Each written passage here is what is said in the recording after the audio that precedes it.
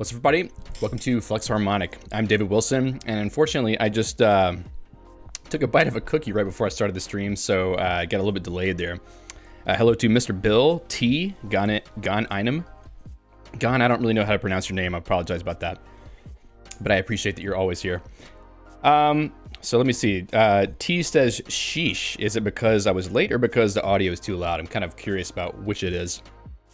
I had to bump the audio a little bit because my daughter is currently playing with her cousin, and we're in a very small apartment and it's extremely loud. So I'm trying to drown out some of that noise with the background music. Hey, Bill and Daigo. So I've been having a pretty fun week doing a little bit of hacking on flux-compose behind the scenes. We're going to talk about that just in a second. Gon says, Gun Enim. Okay, cool. I'll remember that. I always appreciate it whenever I get pronunciation help because I like to pronounce things correctly, and I often don't. So if I ever say your name wrong on any stream that I do, please tell me, and I'll be happy to say it correctly the next time. Hello to Piotr. All right, so let's see. Sheesh is cheering. Okay, cool. Even better. Thanks. So, another stream where I'm going to be basically coming in saying I've changed my mind on something I wanted to do for this project, and I will try to explain to you why I decided to do that. So the title of this stream, or I guess the topic of the stream today, is creating a scripting language in 5 days. And the goal for today is to replace Guile with a custom scripting language that I've been working on. So we're going to give that a little bit of a try today. So probably you're wondering, why would I bother trying to create a language? And in fact, let me just bump this audio down a little bit. The music is starting to annoy even me. So let me just tweak that slightly. Okay, maybe that's better. So over the last couple weeks when we've been doing these Flux Harmonic streams, one of the recurring themes is the struggle with trying to call C functions from Guile Scheme. And the whole idea there is that I wanted to use a Lisp language, or specifically a scheme language, to drive the tools that I'm writing for my creative projects. And the reason why I wanted to do that is because I like how interactive Lisp languages are, where you can just have a text file open and you can have a REPL connected and you can start evaluating forms and have stuff happen in the application automatically, or interactively in real time. So that was sort of the thought process I had for a while when I've been thinking about making this project. And Guile Scheme seemed like a really good starting point, just because I've been using it for configuring geeks, and I've also started talking about it a little bit on the System Crafters channel. So it made sense to continue following that path in this project as well. But as powerful as Guile is, and as much power as power as they give you to actually be able to invoke C functions from Scheme, it still caused us a lot of trouble trying to wire those things up. So it got me to think about, maybe Guile isn't the best implementation. Maybe I should look into a different implementation of Scheme that is more, meant for actual embedding in a program. Guile itself is not necessarily meant for embedding per se. It is meant for being used as an extension language to C programs. It's sort of meant to be the scripting language for the GNU project. But it's not meant to be embedded per se. It's sort of like a sidecar to your existing code. I started looking into using another Scheme implementation I've used before called Chibi, which is actually something that you embed into your program. But the reality is that the C binding story was pretty much the same, or actually I would say required even a little bit more work than what Guile does.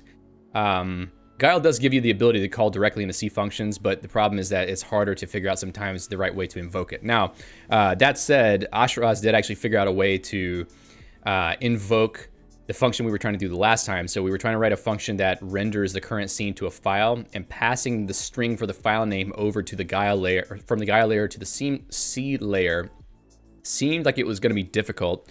And we did not figure that out on the stream. Ashraz did give me some code after the fact that he figured out how to do it, but I was still sort of already on that path of thinking how I would like to do this differently. So I started thinking even more about this, and it occurred to me that if I'm only using Scheme as a control language that binds to the C layer, then why should I use a full language and programming system for that? I mean, it seems kind of heavyweight to use Guile Scheme, which is pretty big. I mean, it's its own language and runtime. Even Chibi Scheme is a pretty full Scheme implementation that has a lot of libraries and stuff that comes with it as well. So why would I want to go and pull in all that stuff when really all I want to do is have my own functions defined in C and then invoke them from a Scheme-like language? So this weekend I had a crazy idea. I would try to create my own Scheme-inspired control language that would be purpose-built for this project. So we're not going to try to implement actual Scheme or Lisp. We're going to use Scheme or Lisp-style syntax, basically S expressions, or what looks like S expressions, where you have nested lists that comprise all of the code. And the reason why I would do that is because I do feel that that syntax is very amenable to interactive development, because it's easy to know where expressions start and finish, and it's easy to write code that processes those that syntax. It's easier to write a parser for a Lisp-style language than it is to write a C-style language, in my opinion. Just because you can easily write a recursive descent parser that is able to just look at, where parentheses start and end, and everything in between is just, symbols of the language effectively. So I'm not going to call it an actual scripting language yet, because we're going to avoid adding certain things like control flow and other stuff that we'll talk about in a moment as long as we can. So I'm going to see how far we can get with it just being a direct portal into the C program. We're not going to be doing direct C function invocation. We are going to actually have a binding layer that binds C functions into the language, but I feel like that is acceptable in this case. And we can talk a little bit more about why I think that in a bit. Another benefit of doing this is that I get complete control over memory management and also how code execution is integrated with the language, or with the runtime, I guess I should say. So with the runtime. So Scheme implementations typically are using garbage collection. I mean, I would say 99% of the time you're going to use garbage collection with a Scheme implementation. They all have, different strategies for how you would do garbage collection. There's a few different techniques for that. I kind of want to avoid having to do typical garbage collection. I would prefer that whenever you evaluate code in this language, it is a little bit more amenable to data-oriented programming, which may not be fully possible, but the idea being that, the locality of things in memory is very effective for the CPU cache. The way that I've written the parser, the tokenizer in the parser so far actually does fall within that category, but actual evaluation may be slightly different on that front. But that's something that we will experiment with over time, I think. And also about the execution thread issue, at least with Guile, it had its own execution thread that I had to, I had to start up another thread entirely to run all the rendering code. In this case, I have full control over when expressions get evaluated or when they even get read in from input from the REPL. So in theory, I could just have my single thread that is asynchronously polling a socket, listening for input from the REPL, and then execute an expression only whenever it's necessary and do it within the actual event loop of the program. So that means that threading issues will be reduced so long as I don't use threads for other things, and it will be a lot easier to synchronize certain behaviors. So I think that will actually help out with some of what we're doing. Now, obviously, you could say this could mean that it causes slowness in the loop, but really this would only happen if you were executing code all the time. Like I said before, the purpose of this is just to transmit information from the author of the project or author of whatever creative work is being worked on at the moment to the C layer. So there is really no constant execution of code from the higher level scripting language layer. It's just sort of like translating immediately from that code into C functions and C data structures. And the most important reason for wanting to do this is that it's fun. I like writing language implementations. Over the last couple of years, I've had 2 other instances of projects where I was writing my own Lisp or Scheme implementation for various purposes. And this is another instance for me to do it, but in a more constrained scope, where I get to have, take very specific decisions that work for this project and not try to write some general purpose language. So I think it's kind of fun to have a very specific use case here so that we can play with language design a little bit and try to figure out some cool ways to apply this. Also, I want to say hello to Johnny Walker and to John. Thank you both for joining. I appreciate that. Mr. Bill says, this is fun. I want to create a custom language for my engine too. Well, maybe whenever we're chatting on these streams, we'll have some ideas and we'll both get to implement some cool language features. So let me just get a sip of this coffee here and we'll move on to the next slide. All right, let's talk about the language design itself. So since this language is actually being created specifically for this project, we get to choose how it works. We're not going to be following any existing language specifications. We will be taking inspiration from things that make sense from different languages, but this is really sort of a blank slate, basically, for how things are supposed to work. And more importantly, we get to choose what not to implement, which is very important when it comes to trying to get things done fast. If you don't have to think about a lot of different use cases or edge cases or anything like that, you can really quickly get something working, which is basically what I've been trying to do, and then be able to become productive with it quickly. So I kind of like the fact that, by saying no to certain things, we actually get a result more quickly, and then I think it will increase the leverage of what we can do with this project a lot more quickly than if we were to use some other language, mainly because we have total control and we can avoid some certain classes of problems, like I was saying about threading and synchronization issues before. So what do we really need from such a language? It's like I said before, this is a control language for the C engine layer. So what do we really need to actually communicate from the Lisp or Scheme style language down to C? We need a specific set of primitive data types. Obviously, you're going to need primitive data types. So things like strings, integers, floating point numbers, lists, and also time. So since we're going to be dealing with music, video, potentially game programming, having time be a first-class language type or concept could be interesting, basically to specify, let's say, 5 seconds or something like that with a specific syntax. So I want to add stuff like that in so that it's easier for me to express certain things like timing for different events and whatnot. Also, we need to be able to invoke C functions and declare bindings in a convenient way. So the whole point here is that this language exists to call directly into the C layer. And if we need to add new functions for this language to be able to call, it needs to be easy to add them. And it needs to be easy to implement the behavior in the C side of the functions. So right now, I think that we've got a decent, or I'll show you what I've been doing. I've got a decent idea for how to make it work, but I think over time, we'll figure out some optimizations to the pattern for describing bindings that might make it even quicker to deal with.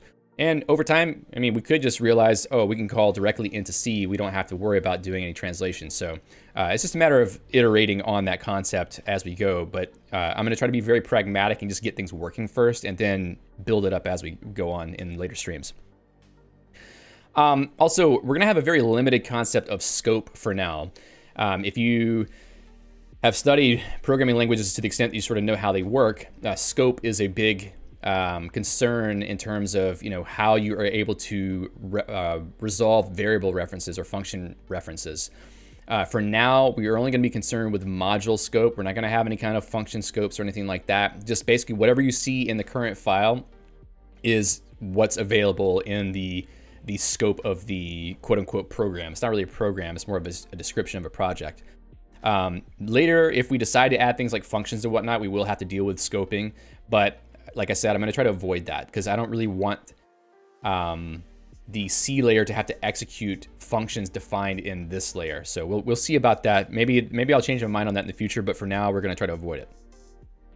Also, we want to make sure that the language enables an interactive workflow. So we need a REPL when we need constructs that are evaluable. And when I say that, what I mean is, aside from the language itself being conducive to interactive programming, we also need to design the way that you use the language, the constructs, or the ways that you call functions to, and even the C bindings themselves, to make them amenable to reevaluation while the the program is running. So we want to be able to update what we've written in the file and see those changes happen immediately inside of the preview window. And lastly, we need to be able to send individual commands from the editor. And in this case, the editor being Emacs, we need to be able to do things like invoke the preview window, start and stop the transport for playing audio or video, changing the project, maybe causing properties of certain things to be changed, etc. So aside from the need for a language to describe what should be displayed or played in audio form or whatever, we also need a way for the runtime to accept commands. And the commands will be sent at the same way as what you see in the documents. It's just going to be function calls, etc. So it's basically going to be like a scheme or a Lisp where you have a REPL and you're sending commands to it, and that's what happens. So we're just going to continue building on that concept as we go here. Hello to Ronnie and Ayatkul. Sorry. Okay, let's talk about what we don't need, for now at least. We do not need logic constructs and control flow. So we don't need if statements. We don't need loops. Those aren't necessary because we're taking a declarative approach to describing what should be happening in the creative work or in the project. So if we're rendering something to the screen, we're sort of taking a declarative approach to describing what should be displayed. We're not going to write loops to say, I want to render 1,000 things. Now, in the future, it may become necessary for generative art or other things of that nature to have loops or functions, but we're going to wait until we get to that part. For now, the things that I have in my head are all mostly about like describing specific things I want to display or audio that I want to create, etc. And I think that most of it could be done declaratively without any kind of functions or logical constructs. And also, that's the next thing, functions and lexical scoping. We don't really need that yet. I don't rule it out, but like I said, I'm going to avoid it as long as possible. Data structure definitions, like complex data structures, etc. We don't need that in the language layer, the scripting language layer, because we have that already in C. So the C program understands the data structures that are defined in C. The way that the code would work on the scripting language side is that you just sort of describe what things you want. And that gets boiled down into C function calls that create the requisite data structures. So the scripting language does not need it to be able to describe those things because they already exist. The scripting language purely interfaces with the C layer through function calls. Macros, we don't need macros yet, but there's a chance we will want them at some point in the future, especially if we want to make the language a bit more expressive in terms of how you can declaratively define things. But the design for the language I've come up with so far should be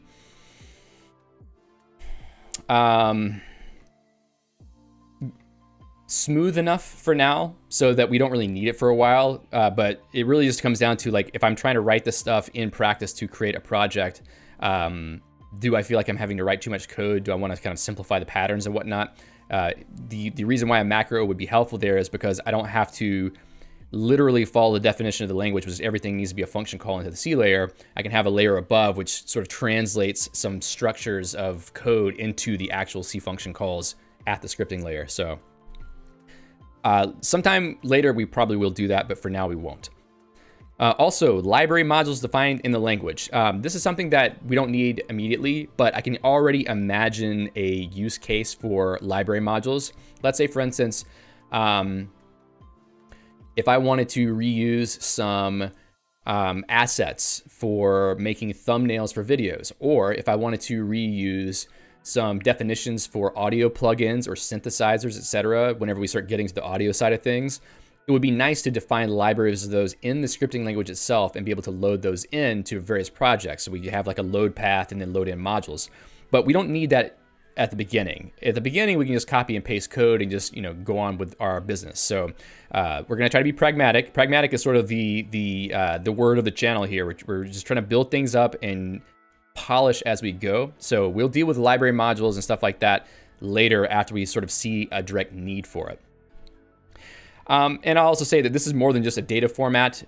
Since we can actually invoke functions in the C layer, it allows us to automate behavior where necessary. So what I'll show you in a second will look sort of like, you know, a data format to some degree. But really it is just, you know, supposed to be directly function calls. All right, so let's take an actual example or look at an example code snippet for what I have in mind for this language. And I think that will be better than me just talking on and on about language features. So this snippet demonstrates some of the ideas that I have in mind. It's sort of my current state of where I've been thinking about all this. And let's just take a look at what I've got here.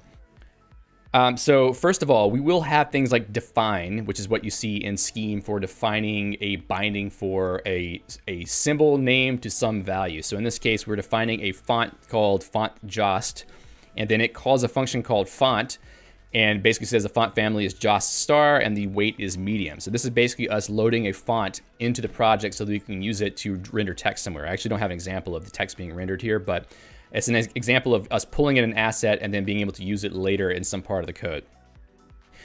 Then we're defining a binding called moving circles, and we're passing that the output of the scene function, which takes keyword parameters. So I guess that's one thing I should mention here is that I will prioritize using keyword parameters for things, mainly because I think it makes it easier to read what's going on. Positional parameters are notoriously difficult to understand, like sort of the intent of the code. So having keyword parameters like this gives us the ability to have some kind of structure to what we're passing in. So here we could say the members of the scene are a list which only contains a circle. So in this case, list is a C function, which is going to take whatever is passed into it and then basically create a list out of that. So it's not like Scheme or Lisp where you call list and it sort of creates a linked list of sorts. This is going to be a different strategy that we're following because we're trying to be a little bit more memory friendly. Circle is another function that takes in details about a circle to be rendered on the screen. Then we have a timeline down here, which you can basically describe events that you want to happen. And you can see here we have at 5 seconds. So this is a place where we would have some syntax where you could describe a time range. We want to say 5 seconds. So really what you're seeing here is just a hierarchical description of what should be happening in this scene. And then at the very end, we have this call to scene preview moving circles. So we're basically passing in this scene here, and then scene preview will be rendering moving circles. And now when it comes to interactivity, we should be able to reevaluate this whole form for defining moving circles, and then any change we make to that should be automatically visible in the preview window. So we shouldn't have to restart the whole thing. We should be able to just see the changes in real time. Now, what I'm not sure about is if I need to define all of these elements in advance, like the circle, maybe have a top level define for that so that it's easier to iterate on that specific element, or if there's some other ways that I can do this. We're gonna have to play around with that concept a bit to find the right formulation for it. It's just one of the things we'll figure out over time. But for now, I'm pretty happy with this. It took a while to think about how I wanted to represent all this, both in the code itself and behind the scenes in the actual language implementation. But I think this is a good enough starting point where we could move forward and try to use it and then hash out some ideas. So the symbol in the first position of a list is always a function to be called. So things like define or scene or list, they're always functions that are going to be defined in the C layer. So if you know anything about Scheme or Lisp implementations, there's this concept of a special form where it's a function that's defined in the implementation of the language, and it possibly could have its own rules for how its parameters get, how and when its parameters get evaluated. Normal functions in Scheme or Lisp have a very specific evaluation order depending on which implementation you're using. They basically tell you what the evaluation order is. But when it comes to things like macros or special forms, the evaluation order and how the parameters get used doesn't necessarily follow the standard evaluation order of normal function invocation. So what we're basically saying here for this language is that all of these call expressions, they expect to have some function that you've defined in C already for now. And then those functions can evaluate the parameters however and whenever they want. But you know, the reality is that whenever you call one of these, we're basically going to be evaluating recursively everything in this tree to get the values out and use them. So it's not like you're going to have any kind of weird sequencing of evaluation. It's going to be what you basically expect, but it is up to the implementation of a given function to decide that. And functions will often be called with keyword arguments, but could also have positional args. You'll see here that there is an RGB function that only has positional arguments. And that's mainly just to keep the code terse for a very obvious use case. Here, RGB 25500, it's pretty obvious what that means. For circle, it would not be so obvious if I did not have name, X, Y, and, well, color could be obvious, but those other ones would not be as obvious. So keyword arguments are going to be better for all that.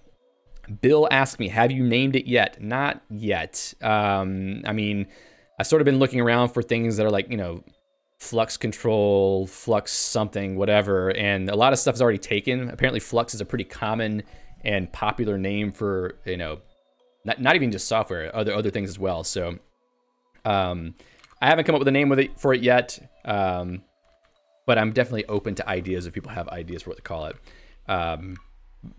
Since it's very tied to this project, I would probably be something related to flux-compose. That's a possibility. All right. So I think that's it. Hopefully that looks cool. And we're going to look at more about the implementation in just a moment. All right, let's talk about our tasks for the day. First of all, what I really would like to do, I'll show you the code after we talk about the tasks.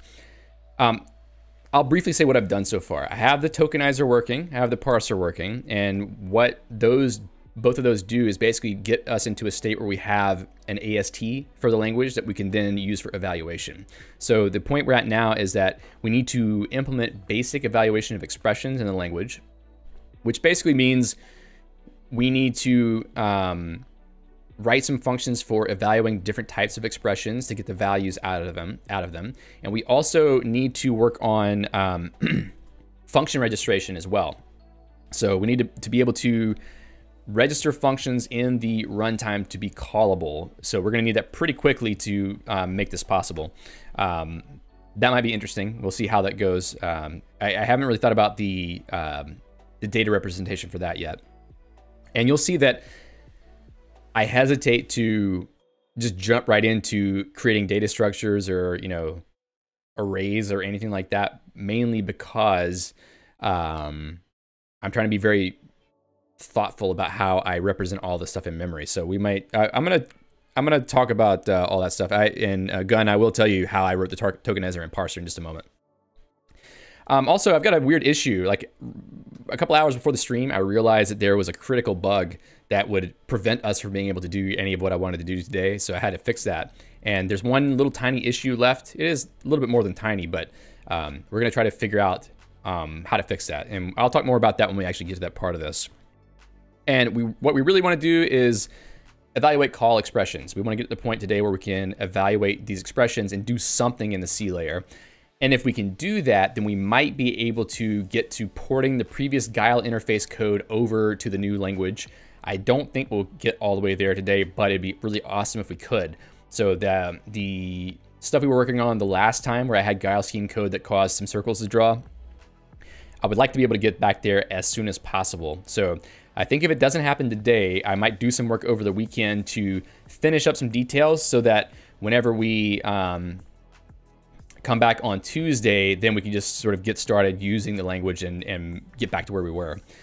And then, you know, we should try to finish rewriting that, writing that render to file function where we actually have the ability to send the string over to the C layer successfully. I think we can do that now. I only just had to write like a whole language to solve that problem. So that's where we are. Bill says, did you write a BNF for it? No, I did not. I am taking a fully hacker approach to this. I'm just writing code straight up. Okay, so let's take a look at what I've done so far.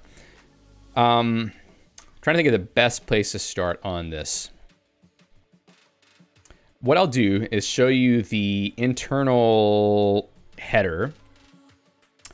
Yeah, there's a few things to mention.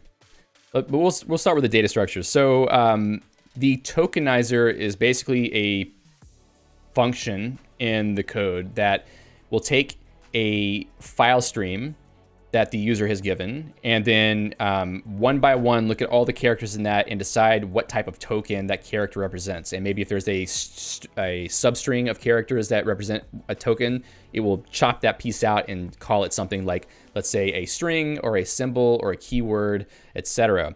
So we have some definitions for the different types of tokens we might have, like a parenthesis, a string, symbol, keyword, integer, and float. Source location is something I'm not using right now, but it is something that will be nice whenever I actually write error messages. So it will tell you which location in the code the problem was found. And then I'm using this strategy for modeling the data, where you have a struct, which is a header struct for a particular family of types called token header. And the most important piece here, I did not use Flex for the tokenizer. I wrote everything by hand. The kind of token is what's getting stored there. And then any other struct that represents a token type starts with the token header and then adds any extra fields that are necessary to model that particular token. And the reason I do this is because we can exploit the way that structs are organized in memory so that we can have a token header be sort of like the generic type for all the different types of tokens, but then we can cast down to the individual token types when we know what kind we're looking at. So it also gives me the ability to store these things sequentially in memory. So basically, whenever I tokenize or parse the code, I'm writing all of these structures out linearly in memory. It's sort of orthogonal, I guess, to the way that I'm setting these up, but it does give me the ability to sort of know what I'm looking at. I can sort of jump ahead based on the size of each type of token and just look at them as a single stream. So like I said, I'm thinking a lot about memory layout whenever we're dealing with this code. It's probably not fully necessary because it doesn't need to be the most performant parser in the world, but it's an opportunity for me to try to improve my skills with doing this kind of thing, because I haven't had to do it. You know, I've been using higher level languages for years, and I haven't had to think about where in memory everything goes. So this is a great opportunity for me to actually learn some things about that. I'll talk about that more in a minute to explain more about what that really means. All right, so for that's everything for tokens. Now we also have value types, but that sort of comes later in the pipeline. And now we also have expression kinds. So we can have a list, we can have a symbol, we can have a keyword, and we can have a value. Now other things might get added there later, but for now, when you tokenize all the input, you have a list of tokens effectively.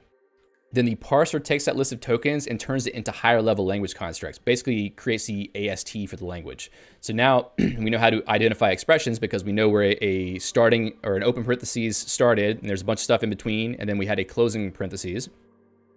And then anything that's in between can get interpreted as something that's relevant to the language. Now, obviously, we're doing sort of a one-to-one mapping for everything aside from parentheses at this point. But it may turn out that with keyword and value pairs, I may have a higher level construct for that that's easier to handle, so you don't have to go looking for the value. So that may be something that changes soon. But this is simple language, so we don't really need a whole lot of complexity in that part. So same structure here. We have a header type for the expression family of types that has a kind attached. And then we have the individual structs for each kind. So like a symbol has a name. We have the length of the name. We also have whether it's quoted or not. So we can do symbol quoting, basic quoting basically in this language, to use a symbol as a way to identify something without having it be a symbol that tries to be resolved. So we want to avoid resolving those symbols. We just want to use them to identify something. Keywords similarly have a name and a length, but they don't have any information about whether they're quoted because we don't care about quoting keywords.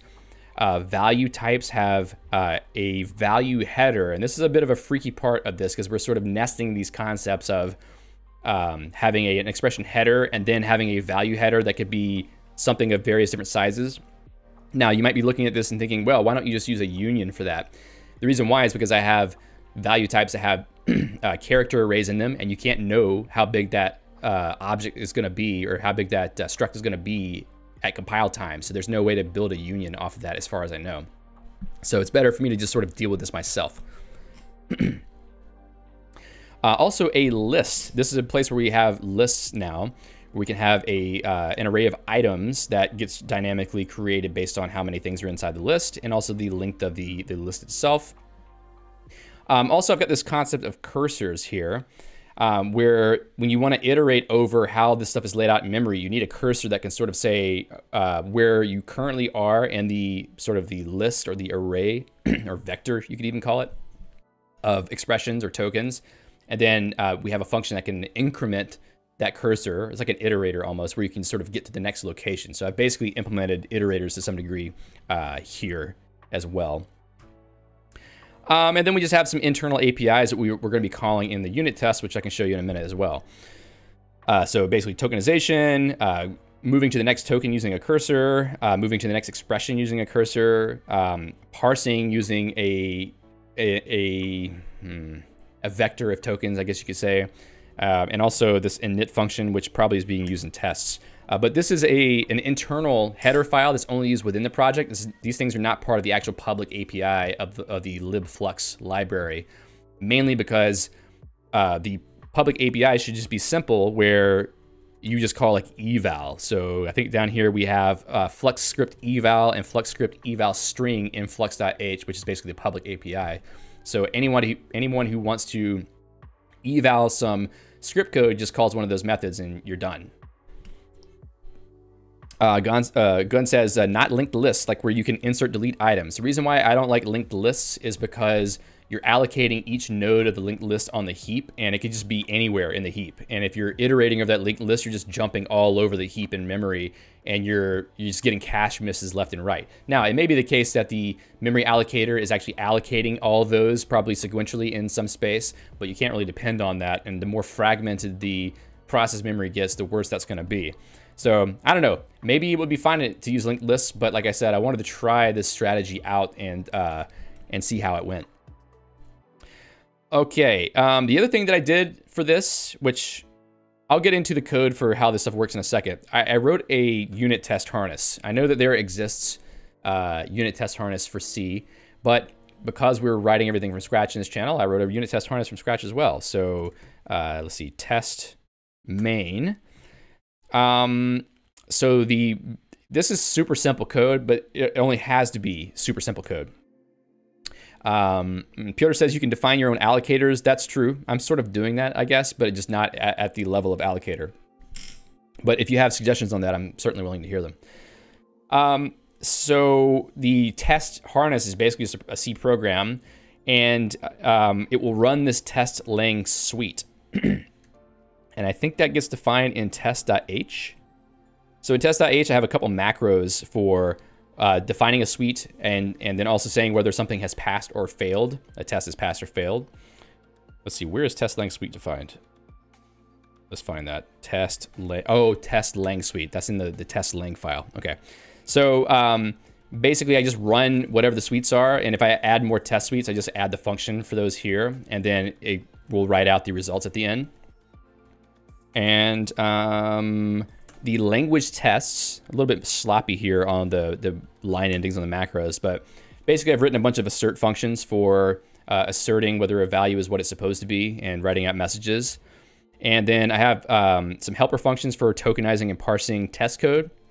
And then I go into just a list of tests basically where I have a test named test lang tokenize empty, and I tokenize some code. And I just check what type of token was returned, and if it passes, I write pass. If it fails for some reason, which usually comes from one of these asserts, then it will show in the terminal that the test has failed, and it will tell me which function it failed in. So pretty useful, very basic. I don't really need more than that. And in fact, it's been very nice for iteratively building on what I'm doing here, because I can really quickly just run the test and get the output immediately without having to like try to start up the program, load a script, etc. So having a unit testing framework is going to make things a lot faster here. And I can actually try to run that right now. Let's see if I just run, let me just jump back to the main folder, run compile. Let's see, make C build and build/run tests. Let's see if that works. Yes, save it. Okay, so it's already finished compiling and running here. I think that I compiled it before. I've got a lot of test output here. Sorry, output logging from the code, but we'll talk about that in a minute too. So we run the test runner, and man, there's just a lot of noise here from all that output. But let me see if I can turn that off really quickly. Let's go into script.c. I just want to show what the output looks like without all the spew in it. So for these macros, we'll just paste this here, clear that out, and I'm gonna just put in like brackets so that it's like a no-op. Let's just see if that works. I'll be curious to find out if that actually turns off all the output. All right, we're compiling, we're running tests again. Okay, cool. So now we can actually see the output correctly. And we can see that we have a suite called test length suite and just a bunch of tests that have passed here and one that has failed, and it told us why it failed. So didn't really take long to write a test harness for this. And it was very worthwhile because it's served me well so far.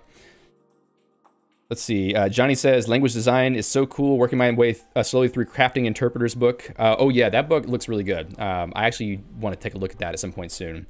Gunn says, the Dragon book is also really worth reading, and Principles of Compiler Design. Yeah, I haven't read either of those books, but the Dragon book is kind of funny to me because in the movie Hackers, which is kind of a recurring theme in my stuff, one of the books that they pull out as like one of the cool hacker books is the Dragon book, Compiler Design. So I don't know, it's funny when people bring that book up. It's super old though. I don't know. I haven't read that before. One book that I read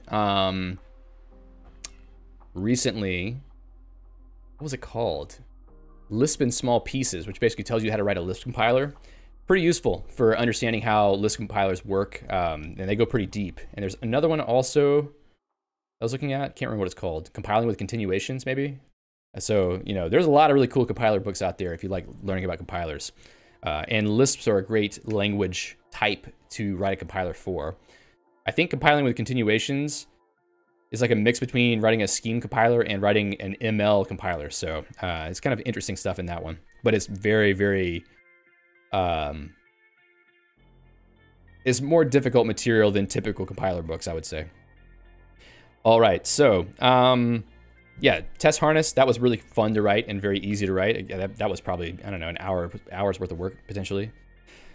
So now, we are in script.c. This is the file where I've written all the code. As of right now, it's about 512 lines, and a lot of that is logging because whenever you're dealing with the sort of memory mechanics I'm doing and also dealing with parsing and tokenizing, you kind of need to log stuff to understand what's going on. I mean, you could run it in debugger too, but sometimes I feel like it's good to have statements that tell you where you're at. So first of all, we can talk about the tokenize function, which the first thing it does is it actually allocates a buffer for all the token information. So like I said, I don't want to be allocating a bunch of stuff randomly on the heap. I actually just allocate a block of memory, about 1K, that will store all of the token information for the current eval. So whenever you're evaling an expression or a script, we have one block of memory that we're using. We may have to deal with resizing at some point if the code files get large. I don't really know yet. We'll have to do some tests on it to see how soon it's needed. But we allocate that strip of memory, and then we basically go into a loop where we look at every character and decide what type of token it is, like I mentioned before. There's a lot of redundant code in here because I wanted to write it first and then start breaking things into functions that take away some of the repetition and also make sure that I don't have little bugs here and there if functions are out of sync. But very straightforward stuff, mainly because this language is not very hard to parse. That's a good thing about having syntax like this. It's not hard to parse at all, and a lot of it is sort of the same pattern over and over, especially when you're doing things like parsing strings or symbols or keywords, because they're just, you know, strings of letters. So that function itself is not very long, and like I said, there's some deduplication that can be done in some of the patterns. And once that's done, you basically end up with a linear strip of token data allocated in memory. So I'm not doing reallocations every time. I've pre-allocated this one block of memory, and then for every token that I get, I'm basically just stamping it out at the next location in that buffer that I had allocated that out ahead of time. So everything just gets put in place one after the other, and then when I want to read back through that list, I start back at the beginning, the first memory location where I allocated all that, and then I step forward using this function called, let's see, it's flux script token next. So you give it a token cursor, which has a location that it's currently at, and then it will look at the kind of token that's at that location, and depending on what type of token it is, it will just increment the pointer location based on the size of that type of token to get to the next location where a token would be. So that gets used both for writing out the tokens and also reading them back, because we need to sort of be able to jump to the right location in memory at any given point. So yeah, a lot of pointer arithmetic going on here, and a lot of just writing directly to memory. And the danger of doing that is that if you happen to get your calculations off in one of the locations where you're either writing or reading the memory, you could end up reading garbage and then have problems with your algorithm. And this is why I've written a ton of logging that actually writes out memory locations of the things that are currently being worked on, so that it makes it easier to sort of trace through and see where certain things are happening to certain objects. So if I turn on that logging one more time, let's just pull these macros back in. Actually, we'll leave the parse log out for now. If I rerun the tests, you can see that there's a bunch of little hex identifiers at the very beginning, and these are all like the memory locations of the token that we're currently looking at. And I'm writing it out in a way where it's easy for me to pick all these out. So the cool thing about this is that for a given memory location, like let's say this one right here that ends with CA4, if I use consult line and type in CA4, I can see all the locations where that that hash was used, especially if it's used somewhere else in the line, and also for whenever the parser is picking up that token and using it. So it's made it a lot easier for debugging, having all this log information out, especially with the memory locations. And I can also sort of tell based on, you know, whenever I'm incrementing the pointer, how many bytes forward the pointer is moving to tell whether my calculations are correct or not. So there's a lot of reasons why, if you're dealing with direct memory locations, writing all of this stuff out is very helpful. Hey, Minican. Piotr says, do you plan to have special literals for time-related values? Might be a cool feature. I hadn't thought about that. I mean, I'm definitely going to have... if what you mean is like have an actual primitive type where I can parse out like a time value, yes, I'm going to do that. In fact, I showed that a little bit here where right there I have like 5 seconds. I don't know if you can see, I'm trying to circle it with my mouse here, but that's basically 5 seconds or 10 seconds. We could even have something like 150 milliseconds. I would like to be able to parse these things, because I think it would be nice to make it very obvious when you're reading the code what time intervals are being used for certain things. So we will definitely be trying to do some of that, if that's what you meant. If it's not what you meant, then definitely let me know.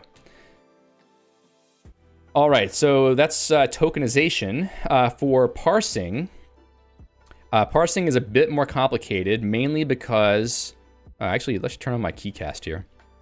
Parsing is a bit more complicated because you have longer strips of expressions, and when you have lists, especially nested lists, to write it all out as a linear strip of memory, it gets a little bit more involved. You can definitely do it. I'm doing it right now, but it was fairly difficult to get through and fix all the issues.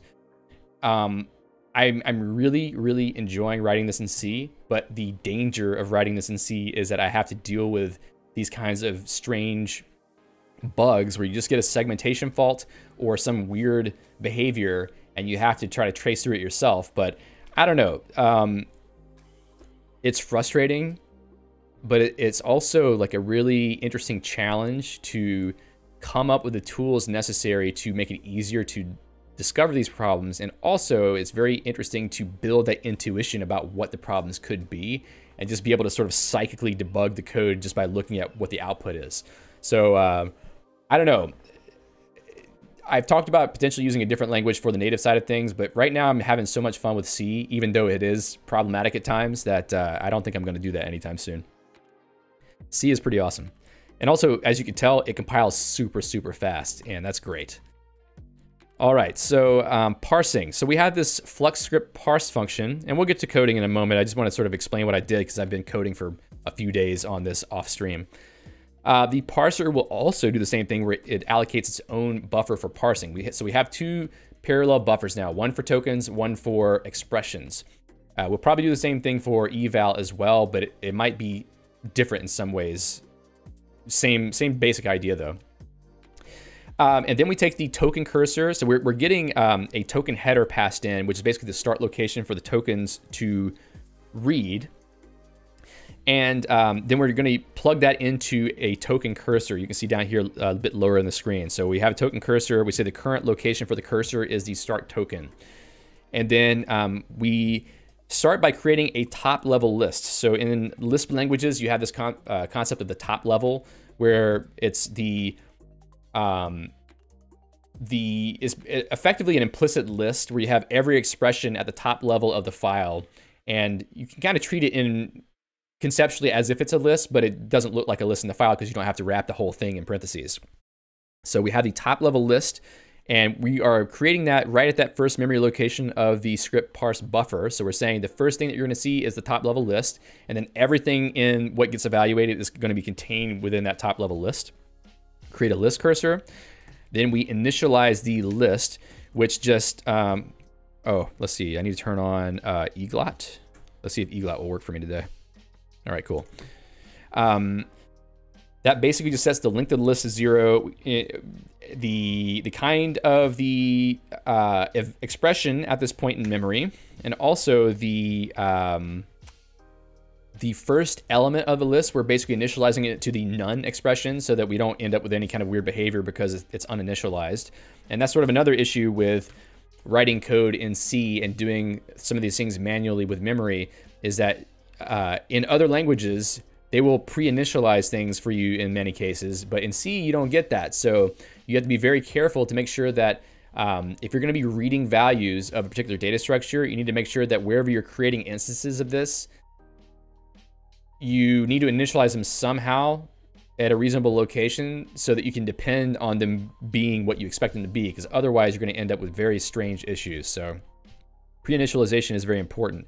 A lot of the code that I've written is structured in a way where things sort of naturally get pre-initialized at the right places. Like for instance, whenever you're building the list of tokens or building the list of expressions, we automatically set what would be the next token or expression location to a none kind so that we don't accidentally forget in some code path to clean that up and then have the iterator just run off into oblivion looking at garbage locations in memory, basically. All right, so then this function basically just calls directly into a recursive function called flux script parse list, which will descend into the nesting of lists effectively by looking for parentheses. So it just uses the token cursor and looking at the current token, and just goes into a while loop, basically looking for the end of the list of tokens. And it will look for the paren tokens to decide whether to go even one level further down in the nesting structure, or we'll look for certain types of tokens for symbols or keywords, etc., and we'll set all those things up. There's a lot of code here, not really worth me walking through line by line, explain it to you, but if you want to look at it, it's in the scripting branch of the repo, at least right now. I'm going to merge this into master as soon as I feel comfortable with it, but if you want to look at it, it is there. We have some other helper functions here. A lot of that's not really worth talking about just yet, but a lot of stuff is related to trying to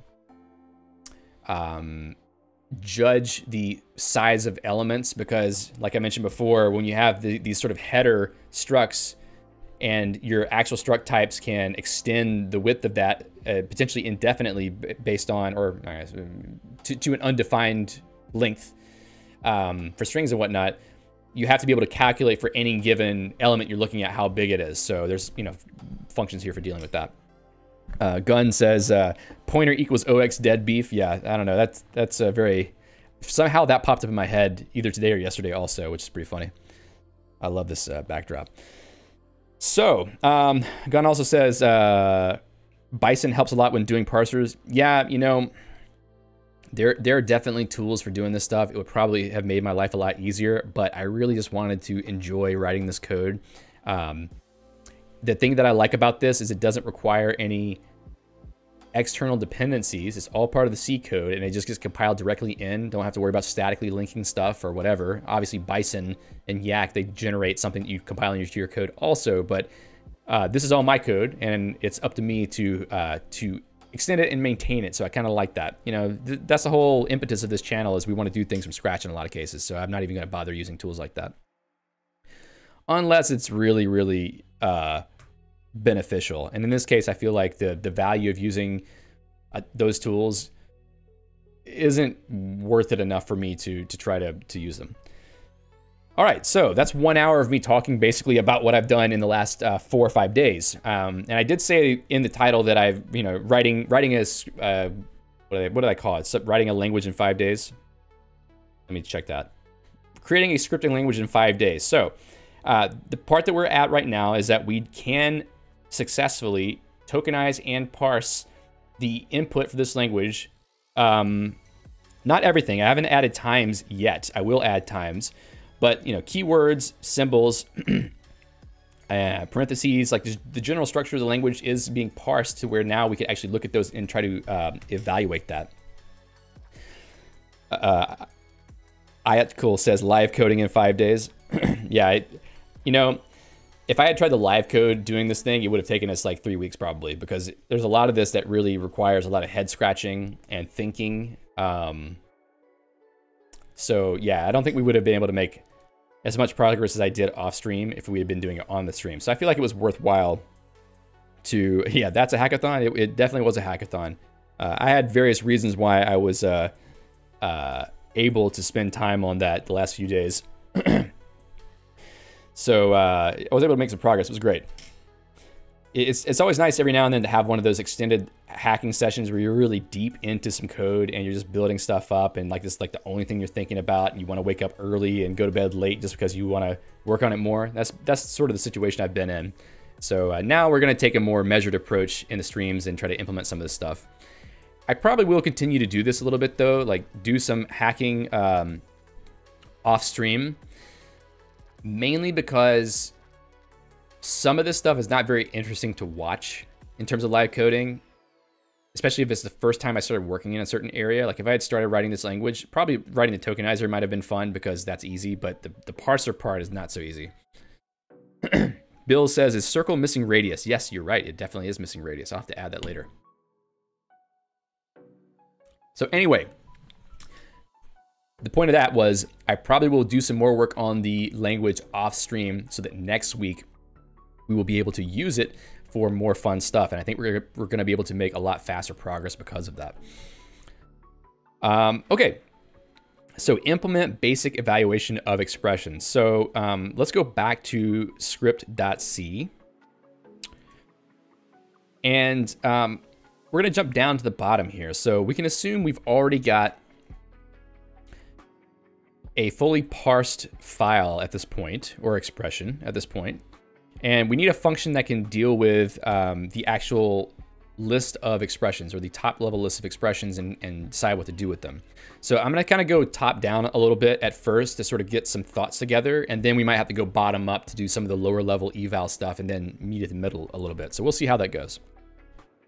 So we have this flux script eval function, I think, which is part of the public API. So we're not gonna, excuse me, we're not gonna use that one for this. What we're gonna do is have a, we'll call it void for now. We'll fix this in a minute. Flux script eval expression.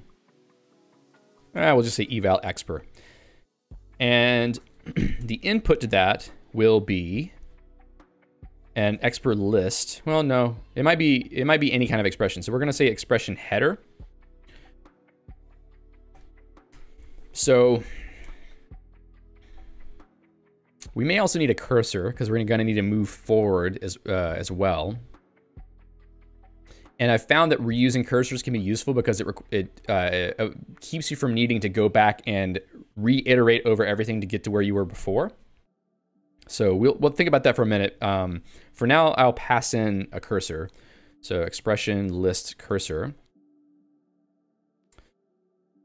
You know, actually, let's skip that. We'll go back to that. We're going to start simple and try to go from there. So expression header. So for evaling an expression, we have to figure out what type of expression it is first. So we're going to use a switch, and we're going to look at expr kind. And for the first case, we're going to look at expr kind. Let's see, what should we try to eval first? So evaling values. Values are kind of broken at the moment. We may have to look at that too, but evaling values basically requires returning the value, which is going to be easy, which it's kind of nice. So kind value. So I think what we'll end up returning here is a value header because we want to return a value as a result of evaling something in theory. So here we can say return expr value expr. And then it's going to give me any kind of completion on that. Value. So what doesn't it like at this point? Returning value header from a function with incompatible result type. Oh, okay. Yes, and this is another thing. Since these are reused pieces of memory, I can't just straight up return that value. I'm going to have to create a new copy of it in memory somewhere. So any of this eval stuff,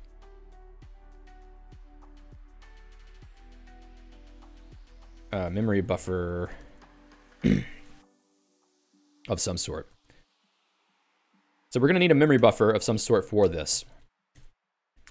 And this is where things get more complicated because you can't just have a linear strip of memory that you're dealing with for storing the results of evaluation, because you need to hold on to some of them. So let's say we defined a scene, and a scene is using some other thing like a circle that was defined and assigned to a variable.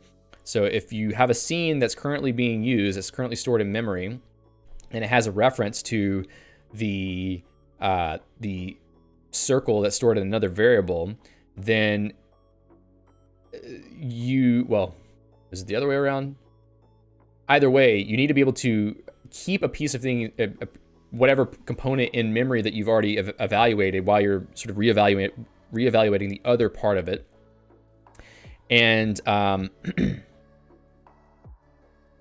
you'll have to do garbage collection of some sort. Now, I think that we can definitely simplify garbage collection in the sense that if we're evaling inside of the event loop, then if we're not doing something on another thread, then we have a point in time where we can get rid of the old object and put in the new object without there being any kind of synchronization issue. And we could potentially free that memory, or at least let go of that location in memory and have it be reclaimed by someone else later. And if we do have basically a block of memory where we're doing these allocations where we don't have to do free, F-R-E-E, like basically releasing memory, then pausing will be less of a problem, I think, because we don't have to worry about, any momentary pauses from freeing memory. Now, GC is a lot more complicated of an algorithm. Free is not the only thing that GC is doing, or garbage collection is doing. It's doing a lot of mark and sweep. It's like walking the stack, trying to find pointers to locations in the heap, all kinds of stuff like that, which is a lot more complicated process. So, freeing memory by itself is not super slow, but the mechanics of checking for what can and cannot be freed is more complicated. In this case, with all of the things we're going to do in this language, we sort of know where everything is. There's a lot more constrained scope about what variables are currently being used. So I think that we won't have as much of much trouble there. So anyway, all of that is to say that I think maybe we just use a memory buffer and just really inefficiently deal with it for now, and then later try to do some kind of basic garbage collection that isn't complicated. All right, so we might do the same thing here where we have like a value cursor that is able to just place something at the next location, the next free location in memory. That could be useful for things like lists or mainly lists, where there's a list of items that needs to be held onto, that if you want to read that list and get to its stuff really quickly, then you're pulling all that into the cache at the same time. So that does sound like a pretty good idea. So we may have the same structure. I actually started working on a more generalized way to do this kind of what I'm calling vector implementation on my other computer, and I did not check it in yet, but I may have to do that soon because I keep doing the same pattern with everything. So I probably should pull that in, but we'll just write it from hand for now. All right, so like I was saying before, we need to copy this, not pull the memory location. All right, so then what we'll do, so one other interesting aspect of this is we also kind of need a binding table as well. Let's see.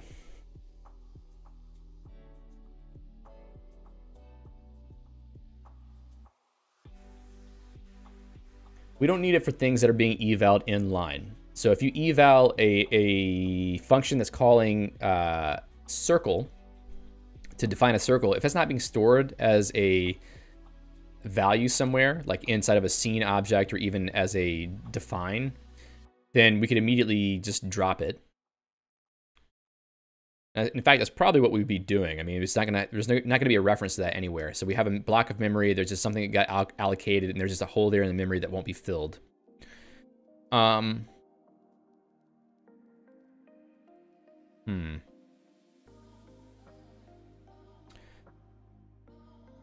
trying to think about, like, we'll have a mixture in this memory block of things that have names and things that don't have names. And there's probably gonna be some way we need to deal with that, but we'll need a table of binding names at some point, but now I'm not gonna add that. So right now, we'll just call this a script value buffer. Something like that. Value buffer initial size.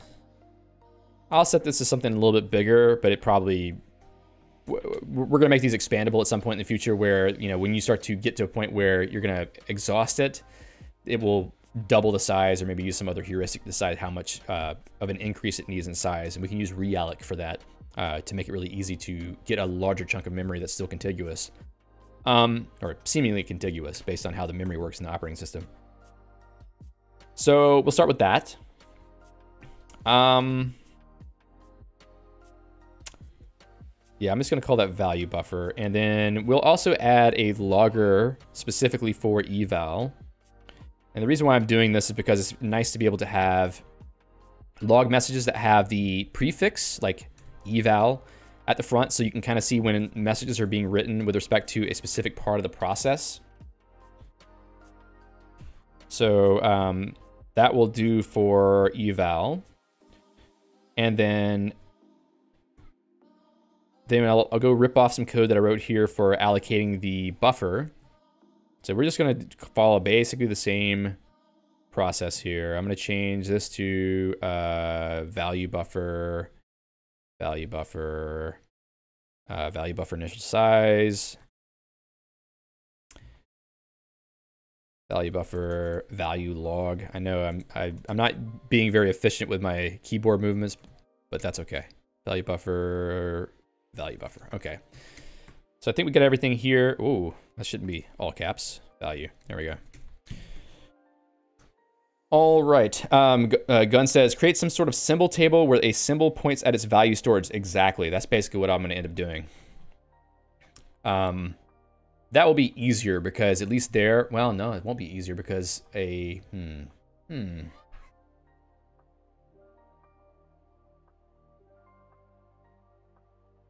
Yeah, we'll probably have to have the same kind of structure where, because symbols can have, you know, any size of name, any length of name. So to have a symbol table, you're going to need to have sort of variably width entries. So I don't know, another usage for a potential vector implementation. Okay, so what we'll do, we need some way to copy something. Or specifically values. I think values need to be copied. Other things will be recreated. So if we're evaluating a value, and the nice thing here is that eval expression will be used recursively also. So when you're doing evaluation of a tree of expressions, at the lower levels, we're going to eval something, and if what we get back is a value, then that value can be used directly to assign to something else or to plug in somewhere for a higher level structure of the code. So I think this is the right thing. We're going to get basically the memory location back for what's stored in the value buffer. All right, so for copying this, we want to copy the expression value. We actually want to copy the value itself, and that's easy. We can use memcopy for that. So what we can do is have another function for same pattern yet again. We're going to have a function just like what we had here for the next token. I'm just going to sort of steal this pattern really quickly, use it again. This is what's nice whenever you write some code, is that you can just copy your own code and it's not a big deal. But definitely is begging for some kind of abstraction, I think. So value header, yeah, I'm not going to go through too much on this. Value cursor, I'm going to have a cursor type for that as well, I think. So yeah, a lot of stuff that obviously needs to be factored out. So flux script value next. Yep, value log, value cursor. Yeah, this won't take too long. In fact, what if I do this? Let's do this. I'm going to use query replace. I think that's good enough, right? So token value. Yes, yes, yes, no. I wonder if I can figure out the casing. Let's see. Oh, that's amazing. You see that? It actually picked the right casing. That's really good. Yes, yes, yes. Oh, I love that. Okay, that's gonna save me a ton of time then. Okay, some of these things obviously need to go away, but the fact that I can just run through this really quickly is fantastic. And I'll tell you what I did in just a moment. Okay, so I ran the query replace function in Emacs, which asks you for what term you want to replace, and then what to replace it with. And then it basically just asks you yes or no at any location for the next match about whether you want to replace it. And apparently it follows the casing of the matches, which is fantastic because it just saved me a ton of time there. It did miss this one because I told it not to use it, but I think I have a value kind none, okay? Excuse me. So we have none, integer, float, and string currently. So none, integer, float, string. There's also entity, which is something that's going to come later. We don't have that right now. So I think we do have a basically working function for this at this point. I need to go and add the cursor type for that. So let's go down to the end here. We're just going to drop this in right there. Yes. Gun says that calls for a macro. Yeah, it definitely calls for a macro of some sort. I'm going to end up writing something for that. I just haven't gotten to it yet. So once I get eval working in this, one of the things I'll do this weekend is clean up the code so that it's much clearer to look at. Then hopefully, you know, people can understand what's going on there a little bit better. Okay, so here we're going to put in value header and, oops, not that, value cursor. All right, cool. Huh, you know, I was calling this expression list cursor, but really it probably should just be called expression cursor. I'll think about that another time. Okay, so back to the script code. So now what we have is the ability to walk ahead, which is going to be necessary because if we're going to eval an expression, for certain types of expressions, we're going to need to copy those things, which means we're going to have a location where we can copy it to. So here, let's see.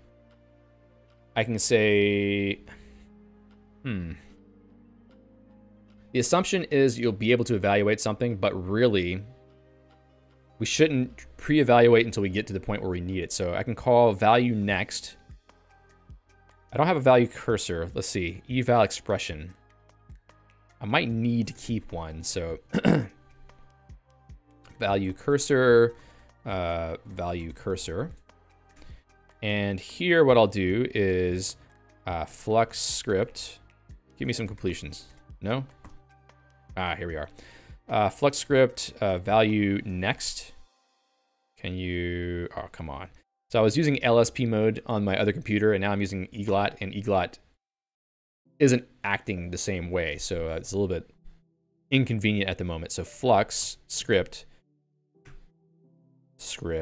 value, there we go, next. And then we're gonna put in this value cursor here. And then we can save that to value header, new value. And then we can use mem copy, I think. Can you give me the signature for that? Signature, please. It doesn't like something. There it is. Okay, destination, which is going to be new value. And source, which is going to be, I think value here is what? Is that a expression value? I think that's just a regular struct member, so let's jump to internal value. Yeah, so that's just value. So we're gonna say, just pull this in. And then we can pass the new value out. Value header, why does it not like that? Expected expression. Okay, that doesn't make any sense. I don't know if I did anything wrong in my code. I'll try to compile it really quickly. No references found for, okay. Let's pull the compilation buffer back. All right, so we got some compilation issues here. Thanks for coming, Piotr. Enjoy your feedback on stuff. All right, too few arguments to function mem copy. Okay, fine.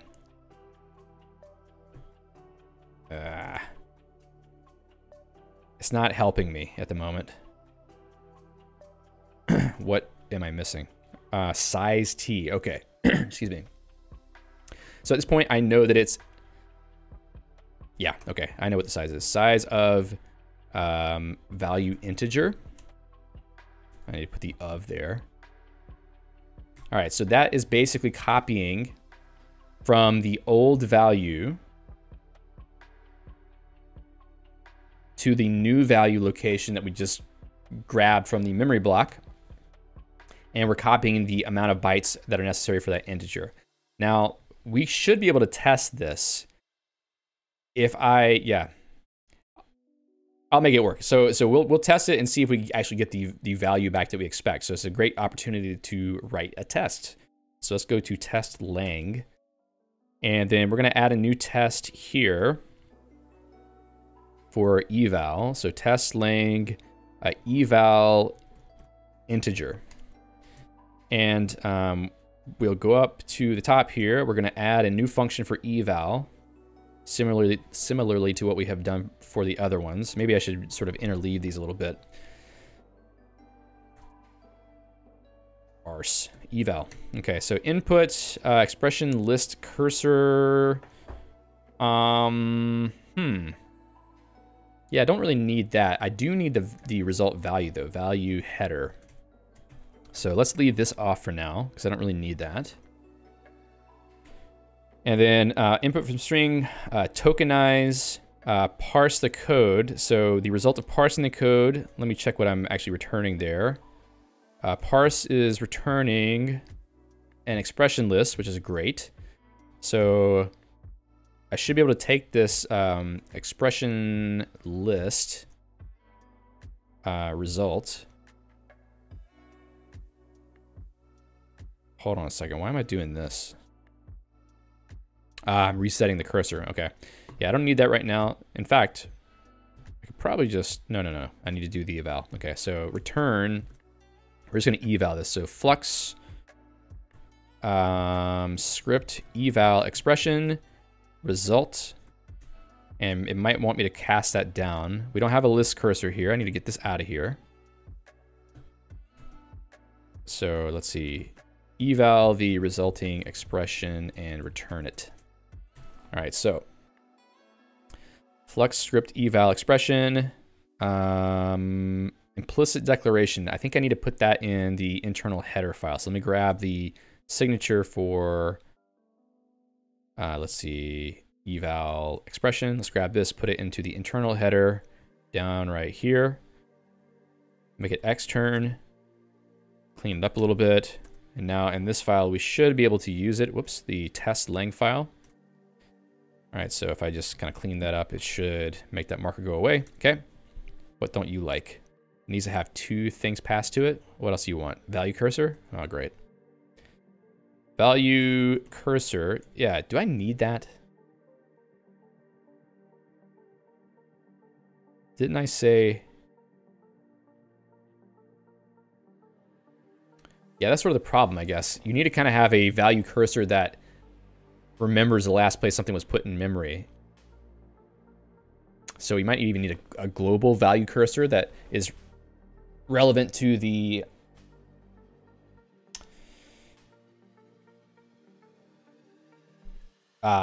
global memory allocation. But that's okay. We won't deal with that right now. Let's do this. Value cursor. We're just going to init a value cursor. So value cursor,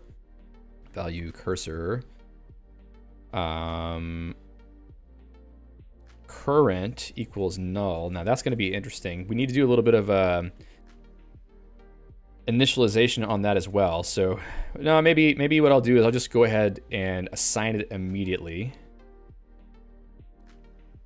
So the value next we have there. Okay, so here's what I'm going to do for now. No. Let's not do that. Here's what I'll do. Since we're evaluating the memory, we know that the memory hasn't been set up yet. So we're gonna set the value cursor to start with. Current equals script value buffer. Now let me actually just leave a note for myself here to do. This may not be the best place to initialize this, but it's convenient for now. The idea is that we need to make sure that the cursor has a starting point no matter when we called it the first time. And here, that's going to enable us to, let me make sure there's nothing else. Let's see, value cursor, yeah, just current, okay. So yeah, basically I don't need to initialize this here. I can just say value cursor, run eval with the value cursor. And that should work.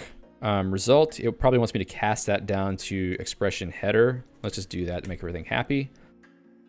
And now I should be able to use eval inside of a function. So I'm going to start with just evaling an integer. So we're going to get rid of that part. And we're going to say 311. So eval, I think I only take the code, right? We'll double check that. Value header result equals eval 311, right? Okay, I think that's right. Eval care input, yes, okay. So now what we can do is check the output. And I'm gonna rip off something I did up here. We're gonna take a look at the, oh, no, let me go right back to where I was. Int value, let's just grab one of these here. And I'm gonna assert that what we get back is a value integer. So value kind integer. Let's call this value. Value. And we're gonna say value kind here. That's fine. And then assert int value. We're gonna look at the value integer of value. And then what did I call that? Let me go back to internal value integer. Okay, it's just straight up value. Cool. Value, value, value. And that should be enough. So I will say pass here. And we'll see if this actually works. I'll add this also to the suite. Clean that up a little bit. And now we're gonna run the compiler. Compilation buffer. All right, exited abnormally. Hey, Alex. Yeah, it's C time. It's C time, baby. Oh, value integer undeclared. 314. Yeah, this is what happens whenever I'm typing and it doesn't pick things up. All right, so another error. Test length suite. Expected declaration or statement end of input 337. Oh, how did I end up deleting the final curly brace? Okay, something's wrong here. Exited abnormally. I don't see any errors. Let me take this test out temporarily. Okay, that's very weird. Oh, undefined reference to value log. That is in script.c value log. I didn't make that? Eval log. Okay, so value log should be eval log. We're going to use that query replace again. Value log. Eval log. Yes, yes, yes, yes. All right, that's enough. Recompile. All right, so now that's not the test we had. We commented that out. So let me go and run this again. Segmentation fault. Interesting. So apparently something I did here, it does not like. And it's probably the way that I'm trying to do mem copy. So let's jump back into script.c. Mem copy. We'll just, we'll take that out and see what happens. Okay, still segmentation fault. So one of these things I'm doing is causing a problem. So let's just jump into GDB really quickly. Geeks shell. That'll tell us really quickly where it's happening. M manifest. GDB. Hopefully I have GDB installed. GDB build / run tests. All right, so we're gonna run that, and we, oh, even the assert is a place where it's having a problem. So let's see. In testlang, eval integer. So value, probably value is, does it tell me what is it? Display value? Yeah, that doesn't look like a correct. Oh, I think I wrote to the memory location. That's what happened. Okay, let's jump back to this. That's weird.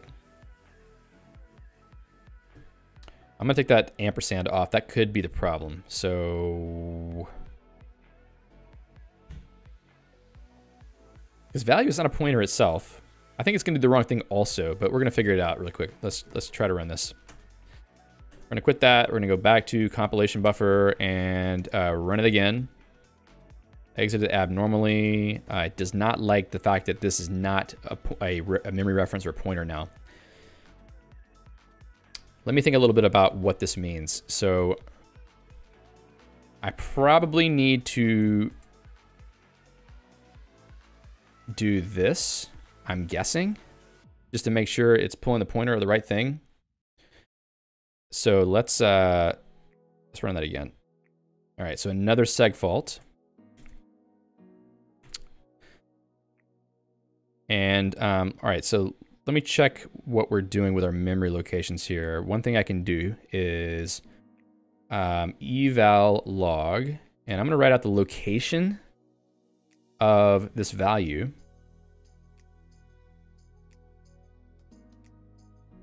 Let me just delete that. All right, so copying to, and then new value. copying integer to. Let's just write that out really quickly, see what's going on there. Did I compile it with -g? I don't know. I need to check the make files because CMake generated all that. Eval log. Okay, it needs to be, once again, a pointer. So let me just pull that. Expr value.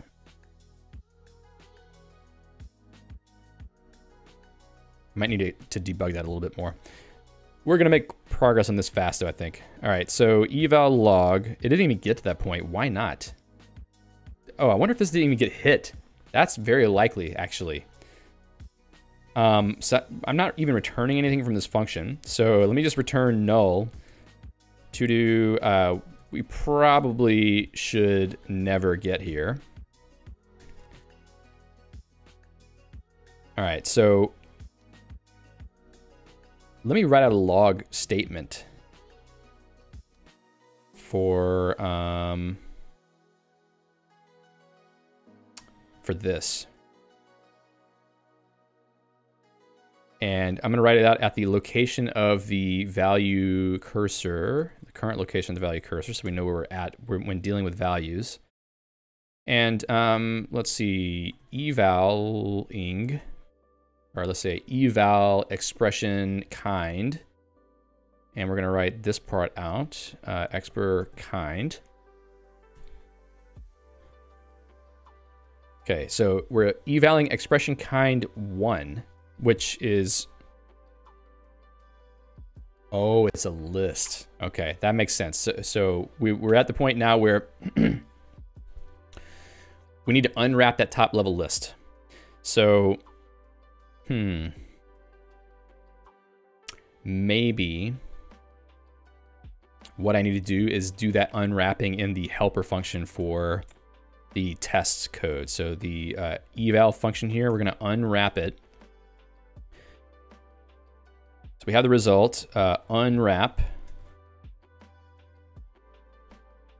the first expression in the result. So is it logging it to standard error? No, right now everything's being logged to standard out, and I'm just getting the output basically. I can log to any file or file descriptor.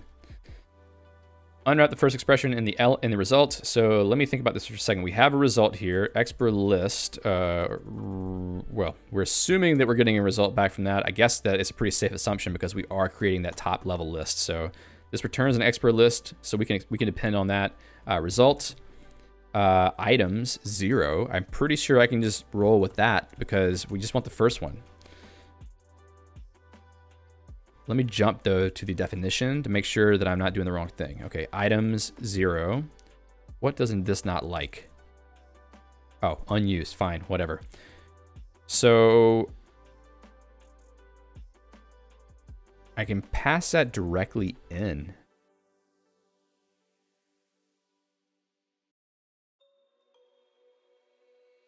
And I think I'm going to have to... Yeah, I'm going to have to do an ampersand on that. All right, let's see if that works. Go back to the compilation buffer. Okay, so now we got a little bit different result, which is good. Alex says, if the logs don't flush and you hit a seg fault, you might not see them. Yep, that is a problem sometimes. And I think in my log function, I'm flushing. So every time I write a log line, I'm flushing it just to make sure. Okay, so I need to put in a new line in one of those lines inside of script.c. Let's see, where was I? Yeah, this, I'm using a mouse. I should really be using Avi for these kind of point and click type of movements. All right, cool. Let's run it again just to get more clarity. Okay, eval expression kind 4. And in the list of expressions, I really need a way to translate those back to the name of the kind. That would require some kind of function probably. Go to internal expression kind 0, 1, 2, 3, 4. That's a value kind, which is what we expect. That's great. Next value requested, current kind is 2079, of course. So do I need that? Yeah. Unhandled value type. So at least for the first one, I need to also initialize it here. Value cursor, current. And then for the current one, I need to set the kind to 0. Just so that we don't end up in any problems. Now, I don't have to call this right now. Actually, I could probably use the current location. And this is sort of a pattern that's slightly inconsistent between tokens and the tokenizer and the parser. So for now, so let's look at the way we call next functions elsewhere, because I want to be somewhat consistent with one of the approaches. So here we're calling next after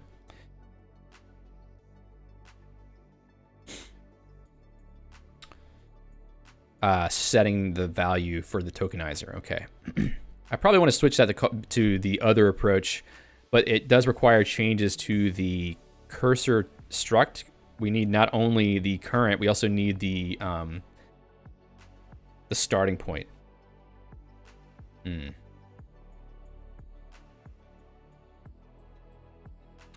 All right. I'll fix all that later. I want to get this going as fast as possible. So let's just do this first. What we'll do is follow a strategy like I was doing before. And so we're logging. We're copying the memory. We want to copy it to... So instead of new value, we're going to say value integer new value equals value cursor current, and we're going to just cast that basically to the value integer type. So this is what I was saying before with how I'm basically just using a memory location and just putting information there. I'm not trying to allocate anything specifically. I'm just finding a location in memory. I'm just dropping the information, and I have a way to go back and iterate over that again when I need to. So what I'm doing here is I'm using the current cursor location, which should be placed at a location where I can put something, which the more I think about it, the more I think this is the wrong order to do it, but we'll get to that another time. And then I am copying the value from the expression that I'm evaluating into this new location of memory, and then I'm moving that cursor to the next location. So you can see why I'm sort of reticent about this pattern. Prepare the next cursor location. Okay, so now we're returning the value, and I think this should actually work now. Okay, so 2 failed. At least we got something running. Expected integer -15. Did I actually say that? Let's go to test lang. 311 is what it's supposed to be. And I think I'm putting this in the wrong order, aren't I? Oh, value integer. It wants a value integer. Oh, okay. I'm pulling the wrong thing here. So in fact, it already expects to see a value integer, this macro that I defined. So it wants a value. Oh, so I'm just passing the result directly to that. Okay, cool. So let's just do this value and 311. And now let's see if that works. I think it will work. Nope, wrong. All right, so what's wrong with this? Got 0. 0 is kind of interesting because it's wrong, but it's very specifically wrong. Why is it 0?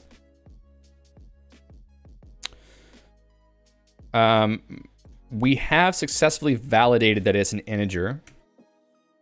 Let me write out the thing myself and just to make sure. I'm just going to use a plain old printf. Value is, put a new line in, and then I'll cast that to value integer pointer. Oops. I managed to turn off my audio. That was fun. Let me know if you have any trouble hearing anything in the stream. Double checking. Good. So value, value, I think.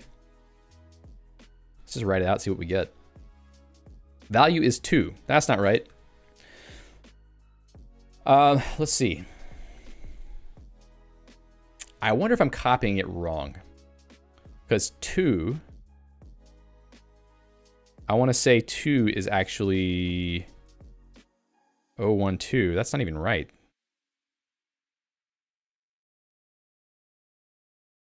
Huh.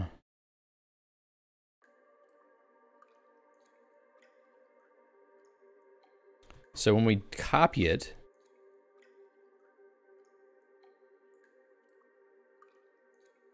all right, we're turning it into a value integer. We're treating the memory location as if it's a value integer, and we're copying the current value into it. One thing I haven't done yet is look at the actual value that's being stored here. So if I were to do value integer old value, once again, my finger did not type that G, equals, we will copy this little bit of code here. I probably need to put an ampersand in front of that. We're gonna find out real fast whether this is right or not. And then I will use X. Yeah, 311 is being converted from using A to I, for sure. I'm gonna put in the old, oh, wait a second. What is that? Yeah, okay. Old value.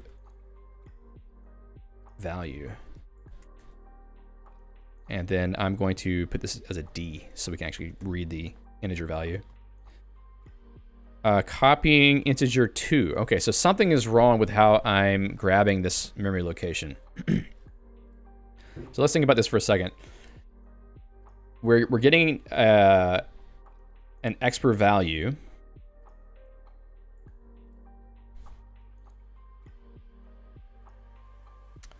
Oh, wait a second, hold on. This is probably due to that thing I was talking about before. Let me just go and check. This is definitely because of what I did before. Right here, I'm not setting the value for one thing. And the reason why is because it caused some very freaky behavior in one of the other tests. Let's see if we even get that far. Yeah, okay, so let's just focus on the one test for right now, and then we'll turn the rest back on whenever I fix all of this other crap. The value member is the address. It doesn't contain an address. So it we're actually let me show you. So with this struct, we have this expr header, which is not a pointer. It's actually a value, I suppose you could say. And also value header here also is a value. And the reason why is because we want an actual location for this thing to be defined in the memory layout of this struct, so I can get the pointer to this location and then write the value data to it. It's a little bit weird. That's the reason why I left a comment here saying don't trust the size of this field, because where I'm actually going to overwrite the field to be a specific value type. Which I don't know if that's a good practice in C, but that's something you can do, and it's what I'm doing to make this work. So now if I turn off all those other tests, run the code, one passed, one failed, expected integer 311 got 0, which is very strange. Eval says copying integer 311, so that part is right.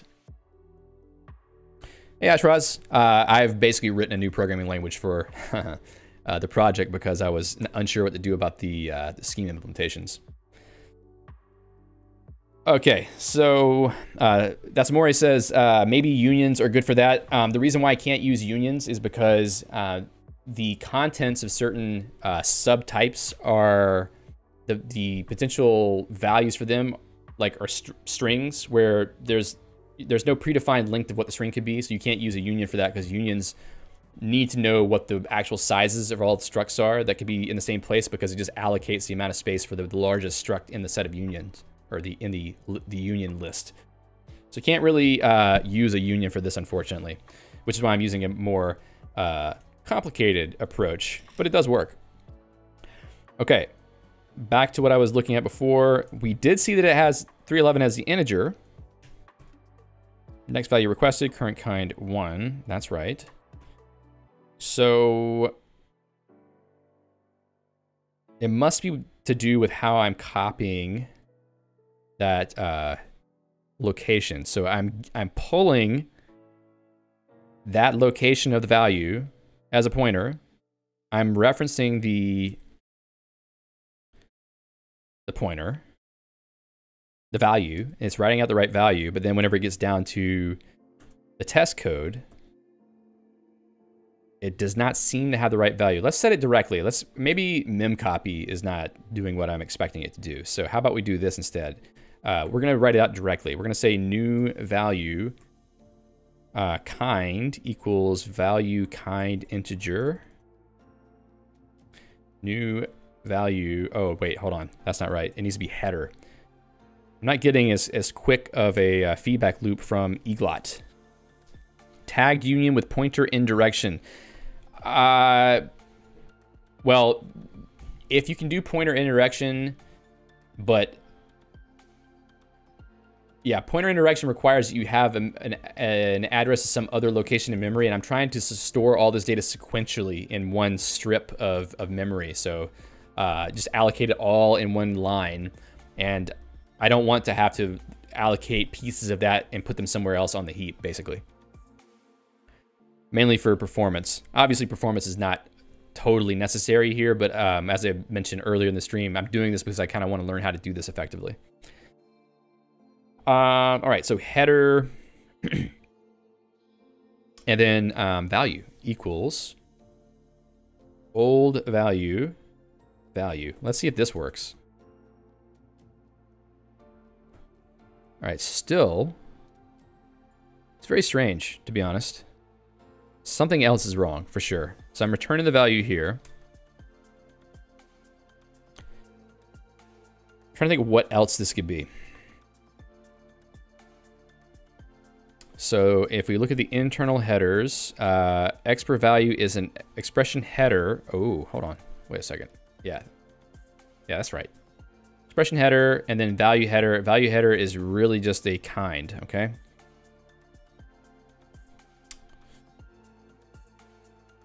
So it's very strange to me why these values aren't coming through. Expected integer got 0. Did I do something wrong somewhere else in the test code, I wonder? Value is, oh no, right here in my face. Value is 311. So the test code is not validating it correctly. So am I, let's see, whoa, hold on. Why are we doing that? Okay, that's why. I'm using assert int value. I wonder if that's part of what I was having. No, it can't be. I need to change what I'm doing here. I need to change that macro to not pull the memory reference of value, which is going to break my other tasks, but I'll go fix them. All right, so we'll do that, and then hopefully that should fix this. Nope. Cannot convert to a pointer type. Test lang. Value itself is not a pointer. That's why. Oh, okay, for all these, for sure. Yeah. I guess the cheapest thing I could do is just dereference this value, but that feels really nasty.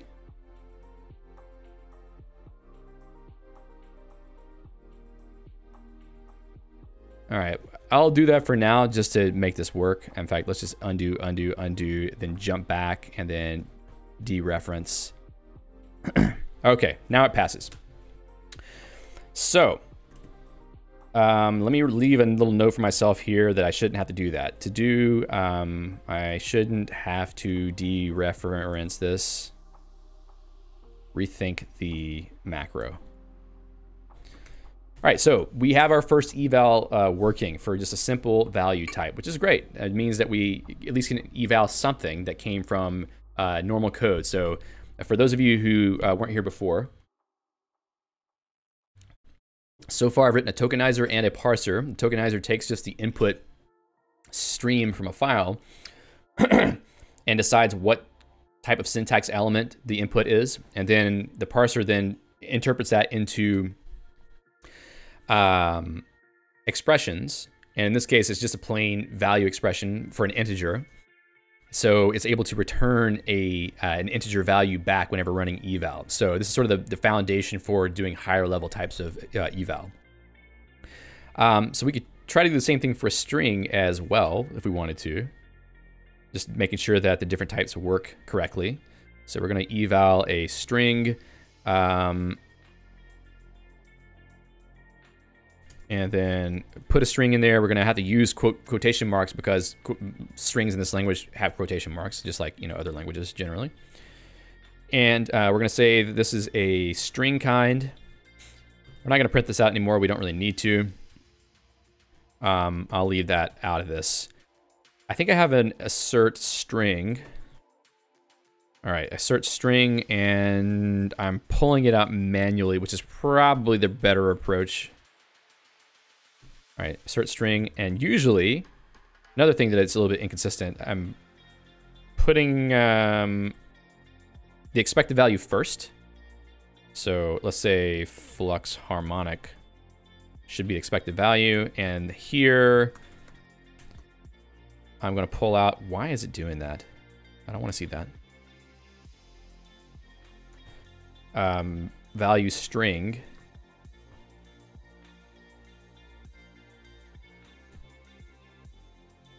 Stop.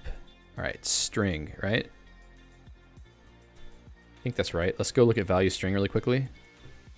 Yes, string. And then I need to go back to script.c and add a case. Hold on a second.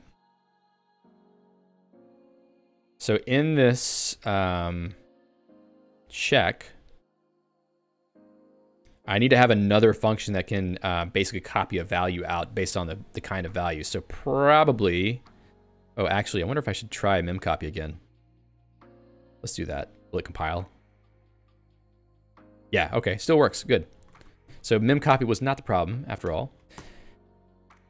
And we can go add this function into the test suite just so that it will run. And we'll see that it should fail. Yeah, even to the extent that it, oh, what happens, man? For some reason, it keeps eating the thing at the bottom. Okay, cool. So not getting what we expect, but that's expected because I need to go fix that function. So let's go back into script.c. So value header flux script flux script value copy. That's what we're gonna do here. And we're going to pass in a value header value, value cursor as well, because we need to be able to move that cursor forward. Value cursor, and then we're going to switch on the type of value that it is. So what we can do is return flux script value copy. And I think it's what? Expression is yeah. We're gonna copy the expr value. Expr value. I probably need a handle for that. Okay. Then I'll take this code. Actually, the whole thing. Let's do this. Let's just take all of that and put it into this function. We also need a switch on the value kind. And let's see, case, whoops, case, value kind, whoa, wrong, value kind syntax. You can see that my brain is starting to lose clarity as time goes on. All right, so some of this stuff we can simplify because we don't need to do all the casting anymore. New value is value cursor current. Okay, that's fine. And then old value, we're just going to cast. Our old value is value, so just plain old value. So let's just say value. That's the only place where it mattered. Value, value. So we have our new value. That is bogus code. We're going to put value here, I think. All right. And then mem copy. And we need to change this also. We've already pulled that out. So value here. Okay, that looks right. So that works for integers. But what about strings? Case, value, kind, string. Now, this is a little bit more complicated because we need to do a little bit more work to calculate the size. Also, maybe what I should do here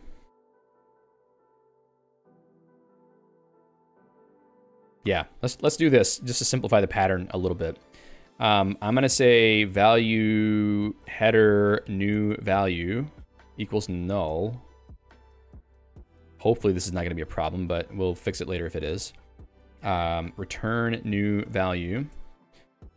And we're going to leave both these things here. And let's just put a break there. We're not going to return this.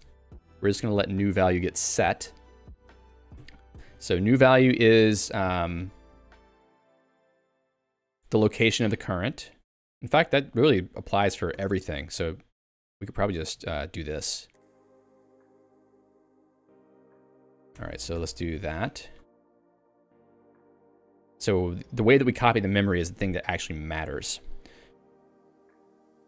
And then at the end, these two things now should not be annoyed. Okay, so copy our eval statement. Copy the mem copy as well. Here we need value string plus, let's see, I need to temporarily have a handle on, well, let's just cast it. So value string value length. So we need to know the length of the string. Where else am I doing this? So length. So it's all plus ones, which because we need to copy the null terminator as well. All right, so value string plus the length of the string. So this is necessary because of the way I'm storing this stuff in memory.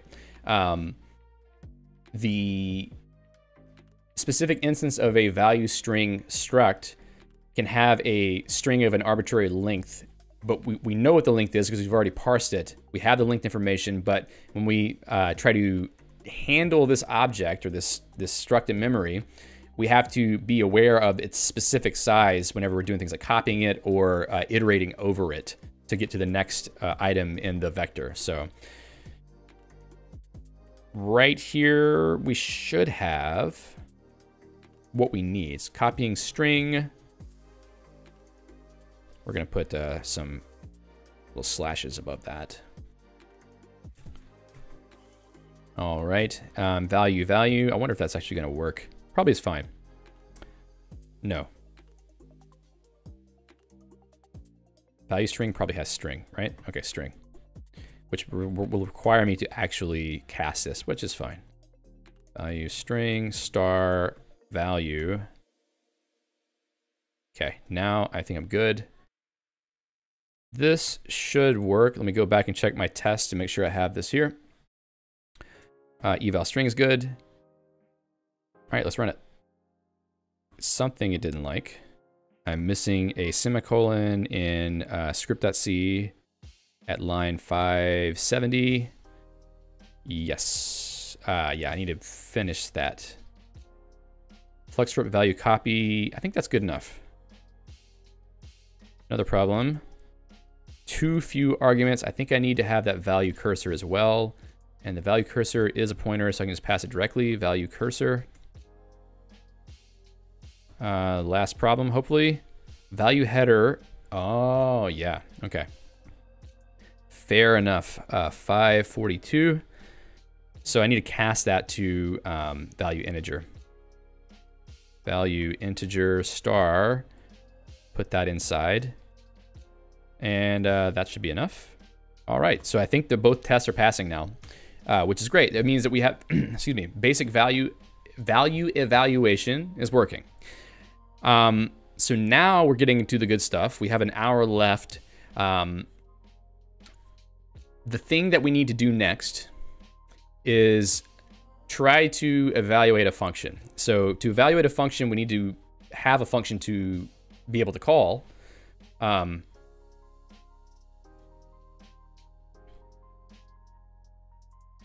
looking at Ashrat's comment. It might be easier to have add more types with the respective copy functions and have them take the correct pointer types. You might be right about that. Yeah.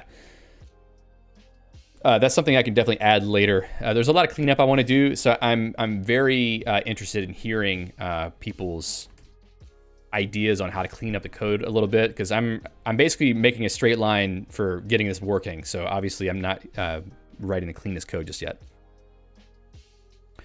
Okay, so what we need is a way to register a function to be called. So we're going to go into test lang, and we're going to eval basic call. And what we're going to do is have a function. Let's just call it, do I want to call it add? Might be the best way to do this right now. I mean, we'll see what happens, okay? I'll have to add a function called add, which is not something that I would normally have, but honestly, it doesn't hurt to have math functions in this, so I could actually do that. And I would prefer to use plus sign. I don't know if it will parse this, but we're going to find out. Now let's go with add first, just for the sake of our own sanity. So we can't actually evaluate a call yet. What we have to do, and in fact, let me add this test so we can see if it fails. All right, so we're going to do this. Let's just run the code. Man, every time it's deleting that last thing. All right, segmentation fault. That seems like what I expect. So now we're going to go script.c, and we need to add a case in eval expression for expression kind list, because any list that we see that we try to evaluate, we're going to treat it as if it's a call expression. And the only way that you can create a list in this code is to call the list function, and then the rest of the parameters get turned into a list value in the end. At least that's what I have in mind currently. All right, so we're not going to do a value copy here directly. We're going to try to actually invoke something. I'm going to return null for now, just because, you know, we don't know yet what we're going to do for that. But to actually call, we're going to have to pull off the first thing at the beginning of the list. So first of all, grab the symbol at the beginning of the list, and we're going to have to throw an error if there isn't one. Like if you have a list that has an integer at the beginning, we're going to have to give an error somehow. I haven't gotten to error handling yet, but we'll get there at some point. So we have a list type. All we really need to do is say expr list star expr items 0, and this is going to be an expr header. Let's see, call. Nah, maybe, I don't know. Let's see, call symbol. That needs to be a pointer. And to do check that it's a symbol, I'm not going to do that just yet. What I'll do is just treat it as if it's a symbol just to start with. And we can do that. So if call, that's what we'll do. We'll just panic for now. That's good enough. Call symbol kind equals expr kind symbol. Else panic. Panic is great. You just say, I want to bail out, and write an error message. So for this one, we're going to say call expression has expression of type of kind D in first position. And we could say call symbol kind here. Okay, and that's good enough just to bail out if we get something unexpected. And in this case, we can then cast this to expr symbol star call symbol. And what I really want to do is grab the name off of the symbol. So we're getting the name. Let's see, char star symbol name equals. All right, so now we have the name, and we could look that up in a symbol table. So that requires us to have a couple things. First of all, we need a symbol table. And we also need a way to register a function pointer to a symbol.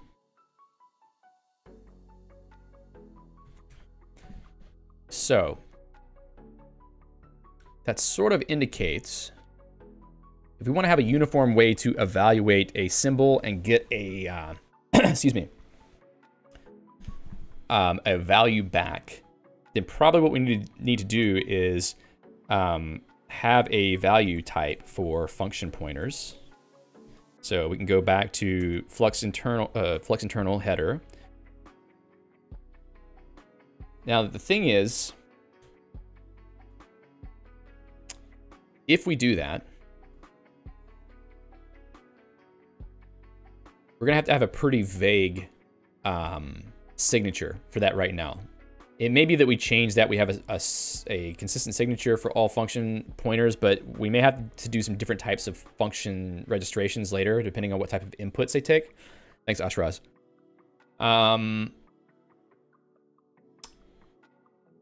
So we'll just go with a simple thing for now, and then we'll flesh it out later, as we always do. Okay, so we're gonna have a typedef struct value function pointer, because it's not really a value function, because it's not a function being stored as the value, it's just a pointer.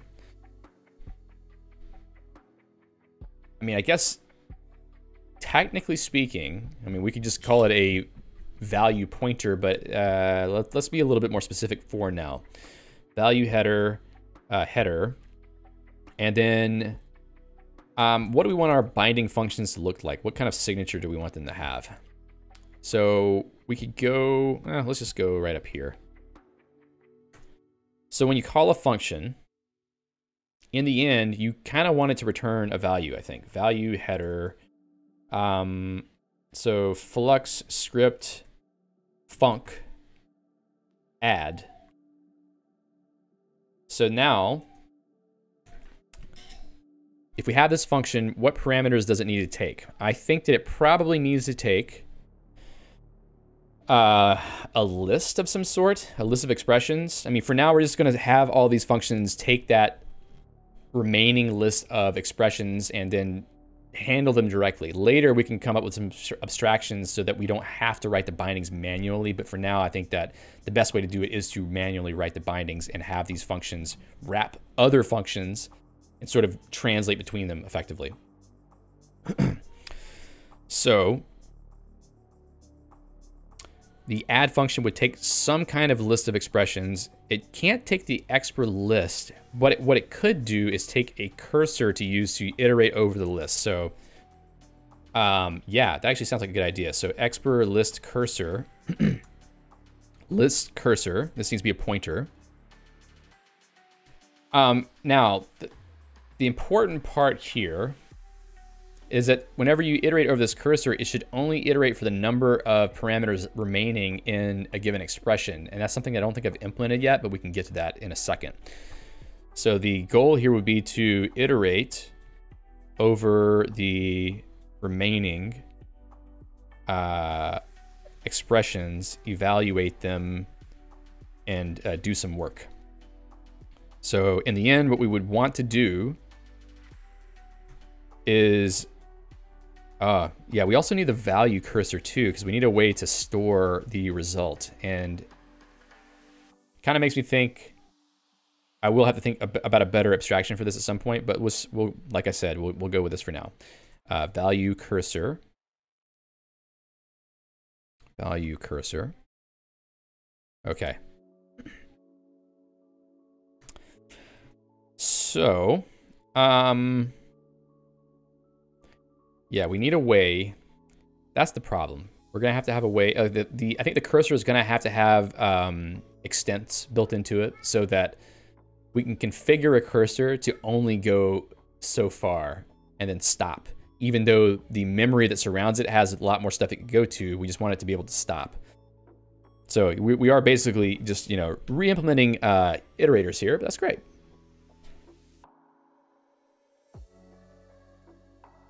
Okay, so while, let's just write out what this code would be. List cursor. Let me go to the actual list cursor implementation. Index.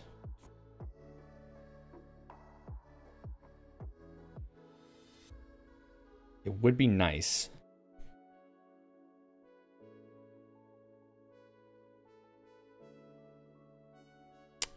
Let's see. Unsigned int index. If you set it at a specific location,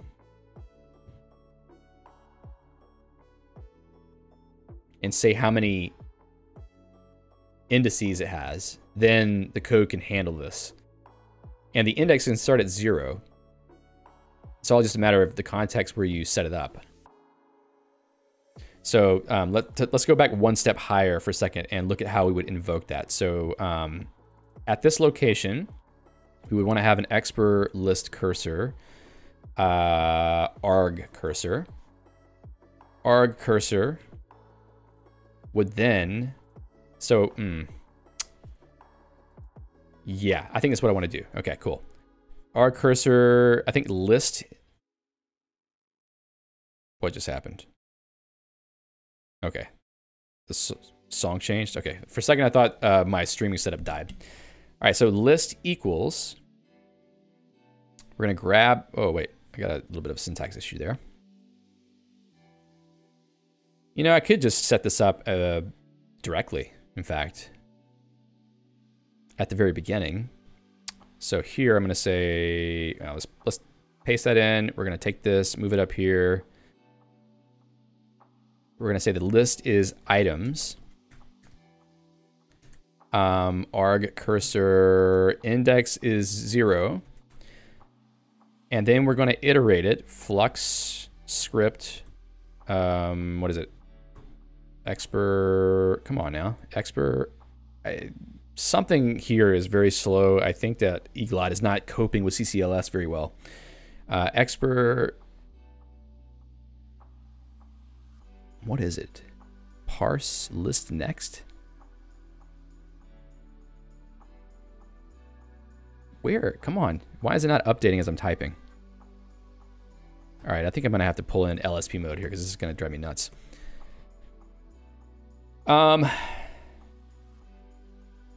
That's not the right function. So script parse list. Okay, so let's find all the next functions. Next, value next, token next, expression list next, of course. All right, so go back where we were.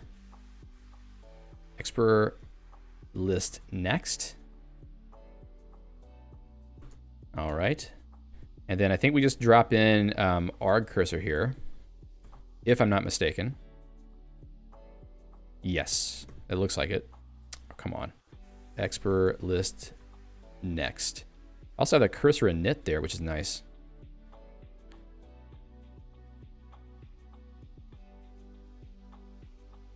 Cool. Okay, that's definitely what I want. But I also need to take a look at, so how do I indicate that there's no further iteration possible? Returning null is such a dirty thing to do. I really don't want to do that.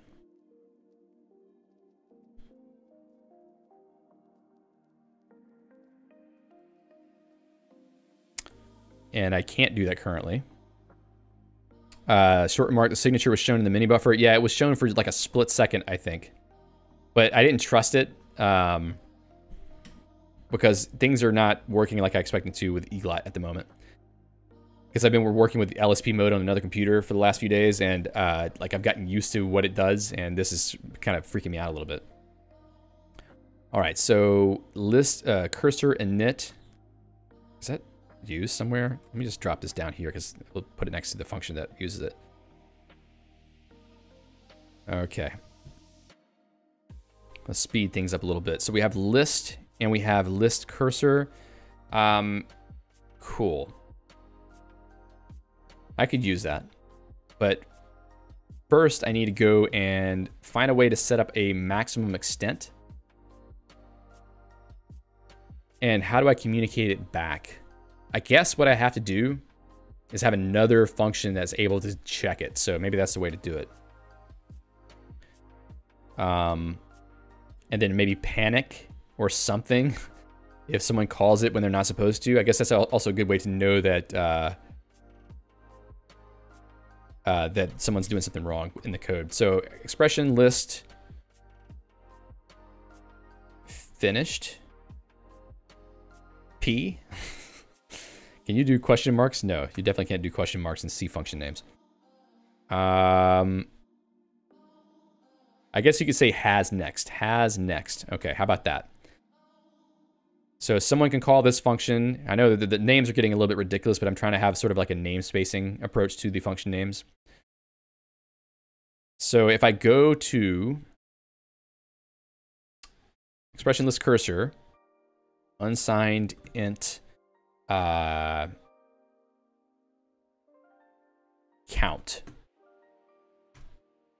Count is a little bit vague though. Length maybe is a little bit more appropriate. So the semantics here would be that in some cases we don't know what the length is yet. Ashra says, what kinds do you have defined? Is there a nil, void, unit type, or similar? That's a great question. That is a great question. That could be useful. I don't know though if we would want to actually legitimately return it, but I might need to have some way to have like a nil of some sort. All right, so for now, here's what we're gonna do. We're gonna go back here. We also need to go to init, and what I'm gonna do in init is list cursor length equals -1. By default, we don't know how long the list is. Now, that's sort of the hold on. We do know how long the list is, right? Because the list itself, if it's an expr list, it has a length. Okay, so I already have that. So the sublist should have its own length. I think I'm updating that correctly. So let's just think about that for a second. I don't need to add anything new to the cursor. The cursor can just use the information from the list itself, so long as we do actually keep a pointer to a list. And if I go into the, interesting, okay. Too many thoughts at the same time. So we're gonna do this. If list cursor index is going to be 0 based. So if it's equal to the, let's see. So let's say we have 5 items. Length is 5. The index is currently 4. We can't. Yeah, we're going to just check if it's greater than or equal to the list cursor list dot length. Yeah, dot length. No, -1. And I probably should return a number for this. Can I just return like a char? I just want a very short number. Char is probably good enough. I know there's like a standard bool or something. Ashra says something akin to error in Rust or either in Haskell. Yeah, probably I would need to go there, but I have to allocate that somewhere. Well, no. No, I don't have to do that because I can return it as a value type and just it will copy from the stack. So maybe I could do that. That's a good idea. I'll think about that after we've gotten past this stuff. I want to get something done before we get out of here today. I think we're going to get function registration potentially done,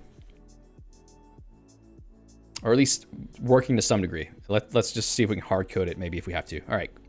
So in this case, well, actually, I could just return the result of this, right? I don't know what value type it expects it to be. So list cursor index. If list cursor index, okay, it has to be less than list length -1. So I can check this function to see if we can iterate further. So in this list next function, I'm not going to use it, but I will use it here. Where is it? In this func add.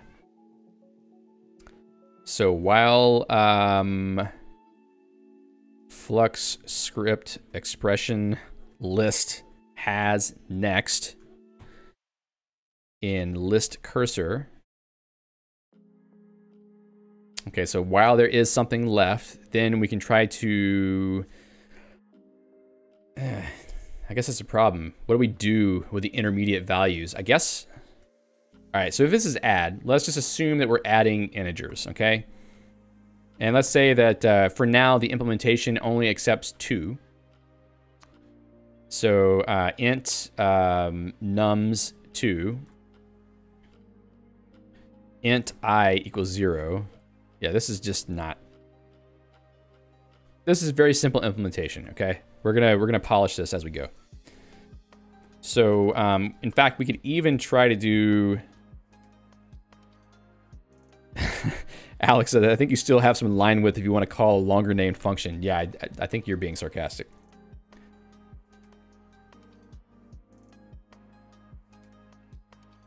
We only want to grab 2. So in this case, we could use for I equals 0. Let me just get rid of that. I knew it, dude. I is less than 2. I mean, why am I even looping in that case? Well, it makes it a little bit cleaner. Okay, so I++, and then get rid of that. We're not going to do any checking. I'm just going to try to straight up implement this as fast as possible. So nums I equals, at first we need to get the value out. So we're going to use flux script expression list next. I really wish I had a better completion going on here. I think that's still... Gun says, I'm glad he's not using Java. Yeah, Java would be way, way worse. There is a function called that, isn't there? Flux script expression list next. What is your problem? List cursor. Okay, so, whoa. Where was I? Right there. Yeah, whatever. Okay, so list cursor. And we've moved it to the next. Huh. Yeah, I think we should assume that, actually. So we're going to move it to the next. And then we're going to grab the value out. So here, to do, check that the value is actually... Oh, no, we need to eval that first, in fact. Huh. Yes, exactly, Ashraz. It would be a lot of fun writing all of that nested builder code.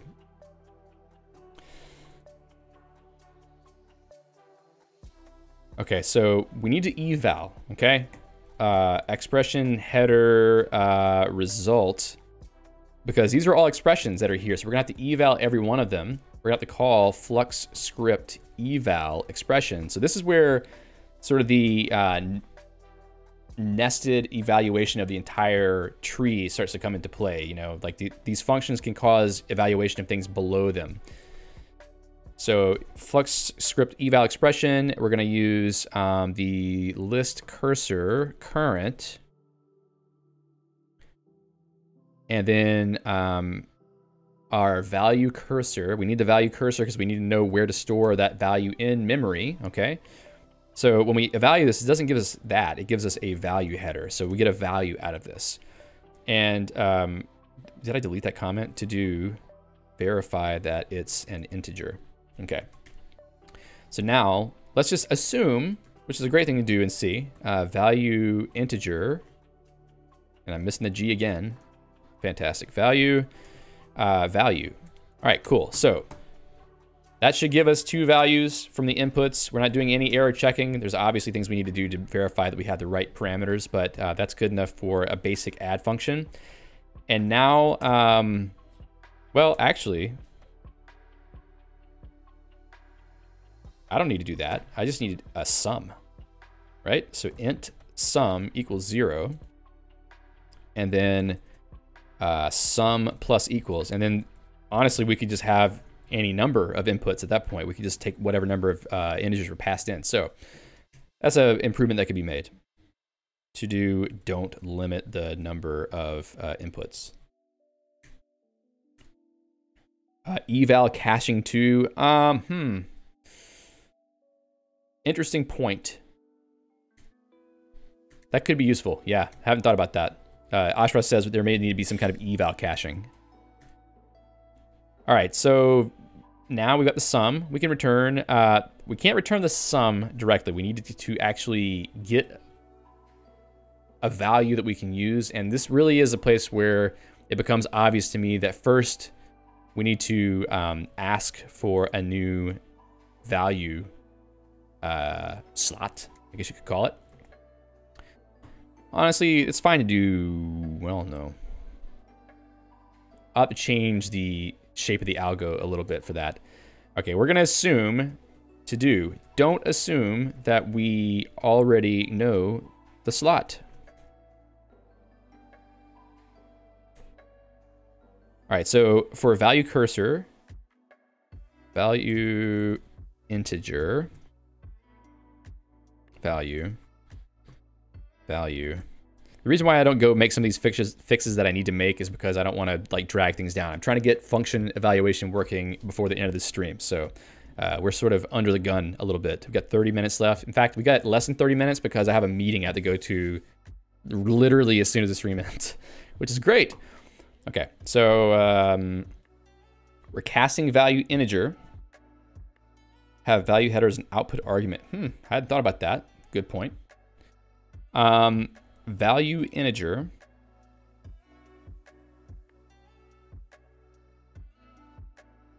Yeah, I guess you're right. You could, well, okay. We'll think about that. Okay, so value equals sum. Yeah, we also have to initialize this, which really I need some functions to make it easy to set these values in new slots for sure. Header.kind equals value integer. I should not have to be doing this all over the place. Value kind integer. So I should be keeping a list of improvements that need to be made. And then I will return. Yeah, I should be doing this. Value integer result equals. No, not value. Value cursor. So that was already a bug. Value cursor current. Okay, and then result header.kind, and then result.value. So let's delete.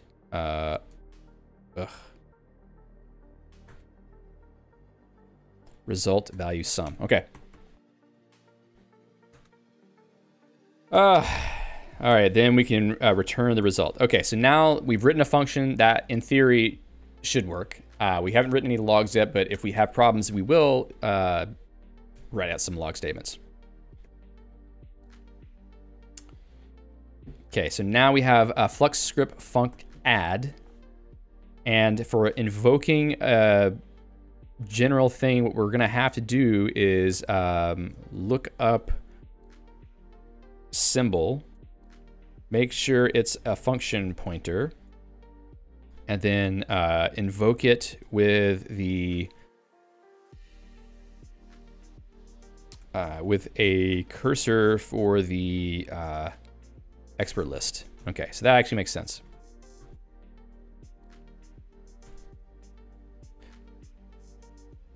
Let's see. That's a good point. Ashraz is asking if I'm returning something that's bogus, which is actually true. I should probably... Yeah, so we're going to do this. Value header. The reason why I can't return result specifically is because result is a struct that technically has a value header as the first field in the struct, even though they both start at the same memory location. You have to be a little bit more specific about which face, I guess you could call it, of that struct that you're referring to. Okay, so symbol table. We need another block of memory, which is another case where we need all these stupid functions for iterating over the block of memory. So I'm definitely going to put together that vector implementation that I had started on, and then refactor all this code to use that vector implementation, because I'm tired of writing the same thing over and over again.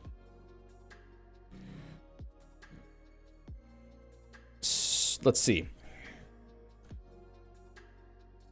Let's cheat. Cheating's great. That's how I made it through college. Just joking. All right, so what we'll do is we're just going to look specifically for the add function, and we're going to invoke it directly to simulate what it would be like if we did have a symbol table, since we don't have one yet, and it's probably not the right time to implement that. I can do that off stream. So here we go. If, where do I have the name of the symbol? Right there. So if string compare, is that right? Symbol name add equals 0, which means it's the same, then we can call flux. This is effectively what we'd be doing with a symbol table anyway. Flux script func add. Where is it? Flux script func add, and the input is the list cursor and the value cursor. Okay. So list cursor, value cursor. I think one of those is going to need to be, oh, which one? We need the arg cursor for this purpose, because what we want is for it to be restricted to the arguments to this function, or at least the list that comprises the call expression. Okay, and then the result of that is a value that can be returned directly. So let's return whatever this gives us. All right, symbol name.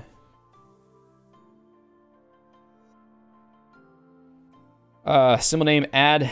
Okay, let's see what this does. Let's go back to the test script and make sure that we have something there that should work. Okay, let's try to run it, see what happens. Okay, compiler error.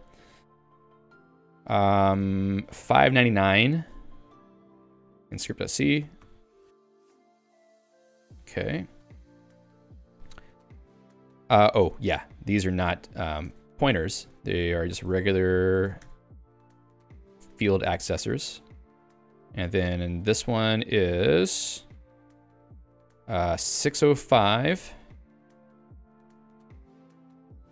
expression list, incompatible types when initializing type expression header, call symbol. Why? Oh, okay, fine. So expression header, does that make you happy? And then cannot convert a, shouldn't the arg cursor start on index 1 then? Yeah, we'll get to that, you're right. Oh no, actually, this next is actually gonna take care of that. So it's gonna increment the index. Let's double check that it does that. We're actually depending on this index. Haha, this code does not increment the index. Let me see, how do I know? They're all breaking. Okay, so let's just say list cursor index ++, okay. increment the index, because otherwise we're going to have a lot of trouble. Okay, let's go back. Where were we? We were trying to appease the compiler here. Incompatible type for argument 1 of func add. This needs to be an ampersand. And the previous one, expression header, cannot convert to a pointer type. What do you want me to give you an, oh, okay, fine. Let's do that. Come on now. Value is undeclared in 572. Yeah, you're right. So result is the one I'm looking for. All right, segmentation fault, our favorite. So let's think about why this is happening. So we're doing some tokenization stuff here. Interesting that it keeps going. GDB, yeah, you're right. Let's actually do that. Instead of trying to do psychic debugging, I should just run GDB when this happens. Run. Okay, so, oh, okay, interesting. So basically, flux script token next. Why? Can we get a backtrace? Okay, cool. Parse, oh, okay, interesting. We got some issue. Oh, is this the same problem we were having before? I had a freaky issue earlier with integer value types somehow overwriting stuff in another location in memory. I don't know what I did, and I still haven't figured it out yet. Let's see. Eval, script parse, parse list, parsed list. That's the nested list. Token next, line 89 in script.c. So at this point,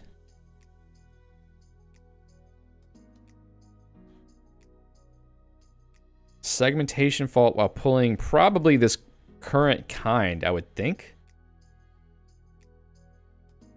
But how is the cursor busted at this point? It must be that same problem. It's overwriting memory. So let's go look at my, yeah, I'll tell you how I'm debugging these things.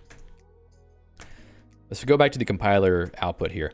So all of a sudden, we've got, so these hex values at the very beginning of the lines are memory addresses of the things being worked on. You can see when we get to right here, we've asked for a next token, and then we've got this next value, which is completely out of left field. This is where we're getting a segmentation fault because it's reaching for something that's completely out of the scope of the memory block we have. So somehow the token list is being corrupted, and I'm not. That's where I left off earlier this afternoon. Whenever I was looking into this, somehow setting a value for a value integer magically corrupts the original token. I don't know what I did. There's some pointer stuff I'm doing that probably caused it.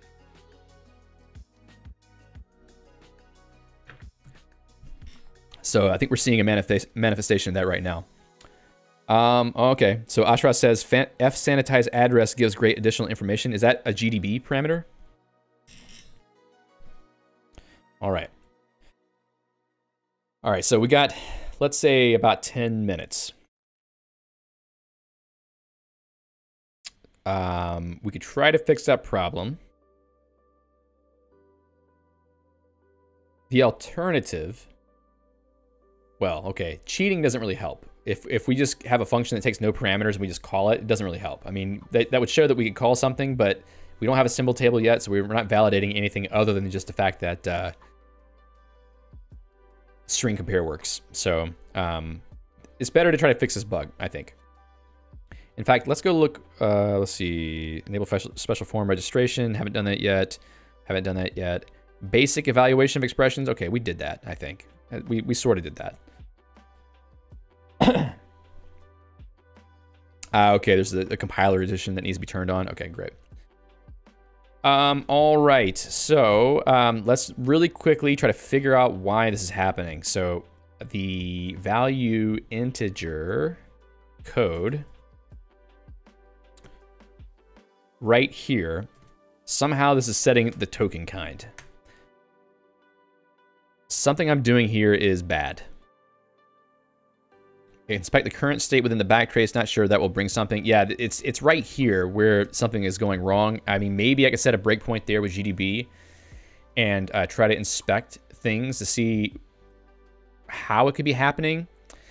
The interesting parts are that we have a couple of symbols here. Sorry, we have a symbol and two integers that are being parsed. We have add 1, 2.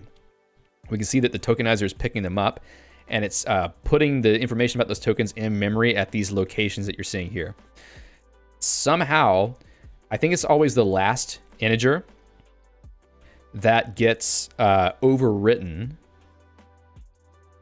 So next token is 3. Let me go check test length. Let me turn off every other test and see if this is not some other weird issue. Yeah, same problem. So we finished tokenization. I think the parsing is happening here. And we don't even get... Oh, okay, that was part of the problem too. We never even get to the final parenthesis that closes out the expression because we've already destroyed the final tokens in the list. So we never even find the last closing paren, which is a very strange thing. Somewhere in all this code, I'm doing something really bad. And oh, watch this. Somehow it manifests by doing that. Like if I take this line of code out, all of a sudden, well, okay, it's still seg faults. So maybe this is a different issue. Maybe it's not the same thing because the output still seems the same. Let me turn back on the parser logs really quickly and see maybe if anything else jumps out. Let me uncomment that and then comment that out. A lot more output now. All right, so the lines with parser from the parser. Let's see, parser got token 5, that's an integer, setting integer 1. Okay, so we're putting that into an expression. Setting integer 2. Okay, so the parser found the 1 and the 2, is putting them into that expression list. And then somehow, next token is 3, which makes no sense because it's supposed to be 1, which is the closing parenthesis. So somehow, something got overwritten.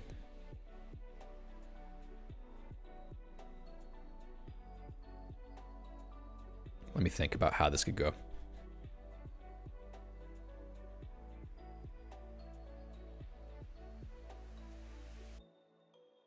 Somewhere I'm using a pointer to set set something in memory. Actually, what seems to be happening very specifically is that the kind of a token is changing. So maybe if I can see where kind equals is coming up.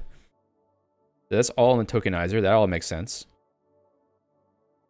Here, how about we do this dot kind, or no, slash dot kind. All right, cool. Consult line is easier. Alex got his popcorn out. All right, so paren header.kind. That's the closed paren. That's still token code. That's a list kind symbol. Symbol in this case is an expression symbol. And we're not setting it to... Yeah, I don't think it's null termination. Shouldn't be null termination.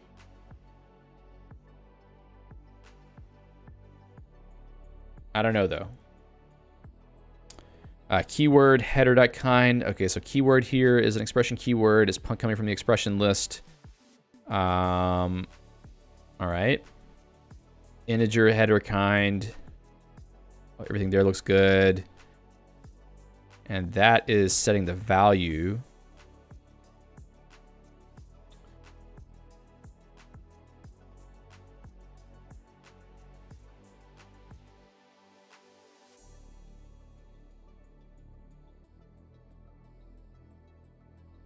that should be fine.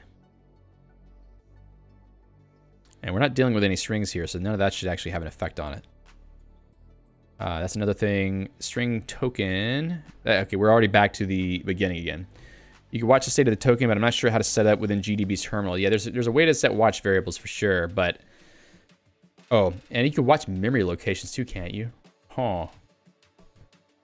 Oh, you know, that would be cool.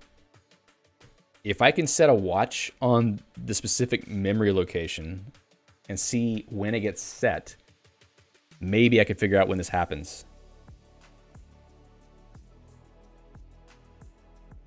Okay, 5 minutes. Can I figure out how to do this? Let's see.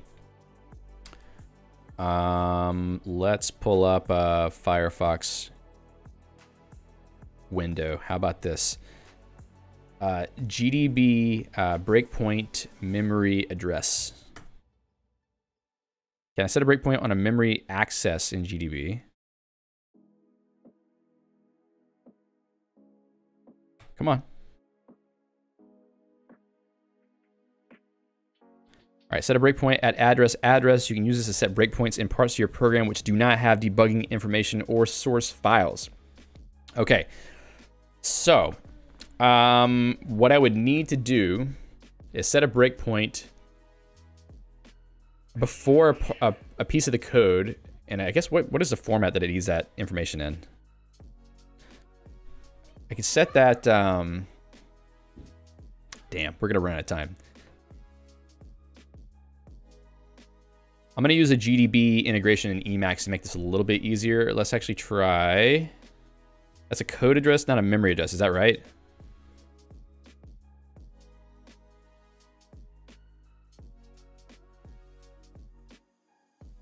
Watch points.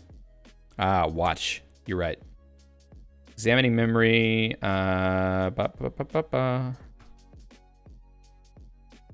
Watch.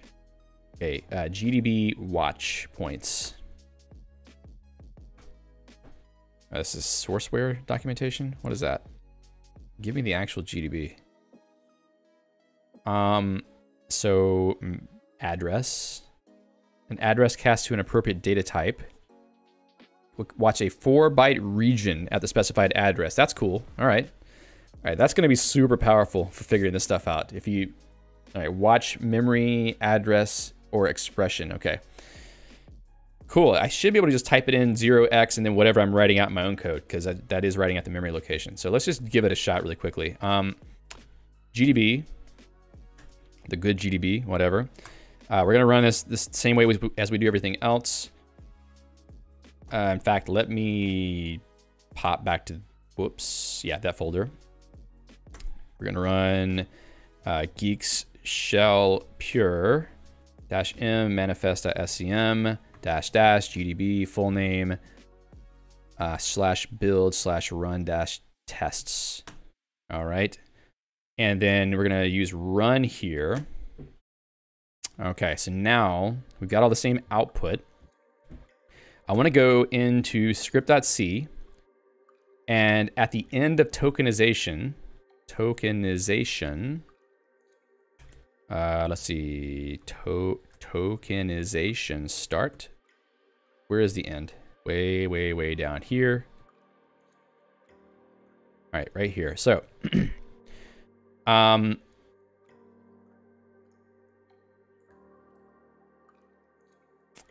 yeah, let's see, good breakpoint, set a breakpoint at the current line.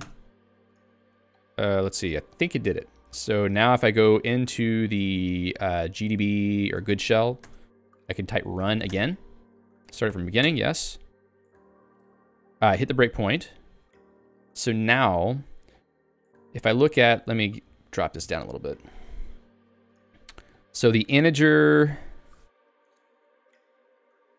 maybe it's the close paren that we're having problems with. And the close paren is this memory location.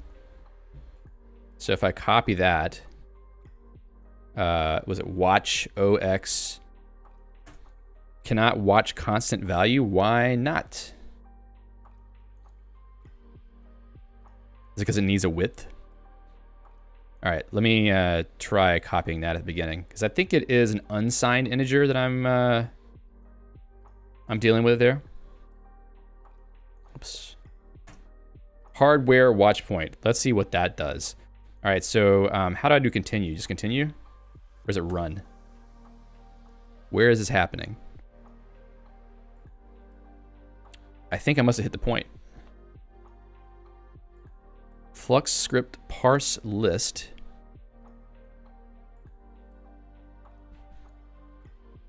Token cursor, list cursor. Old value, new value. Oh, that's it. That's what's happening, I think, right? Hold on a second. At C20,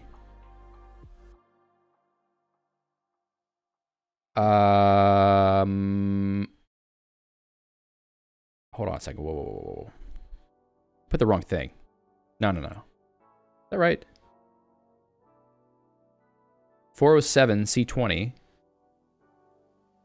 407 C20. Why does that have that? I don't know why I have that same line in there. All right, so C20, next token is 0. Close paren. And close paren is supposed to be...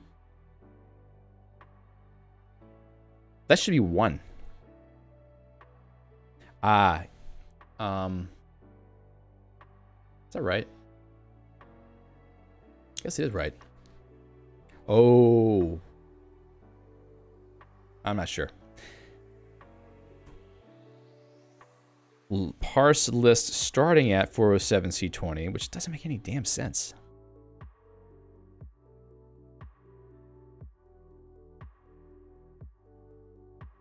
Well, anyway, this is definitely the way to figure this out. Just setting up a watch point in the memory location. I need to be more specific about the location and make sure I'm doing it correctly. But once I have that set up, I should be able to figure out what part of the code is squashing that or stomping on that piece of memory and changing the value in a way that causes problems. So that was cool. Thanks for the suggestion. Let's see, was it Ashraz who said that?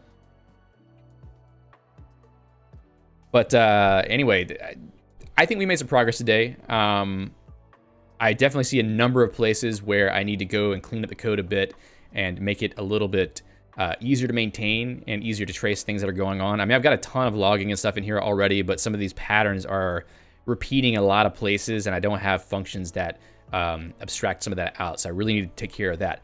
But as it stands, as a result of 5 days of coding on this, I think that we are at a very good position to have something working on Tuesday where I've got a lot of these issues figured out.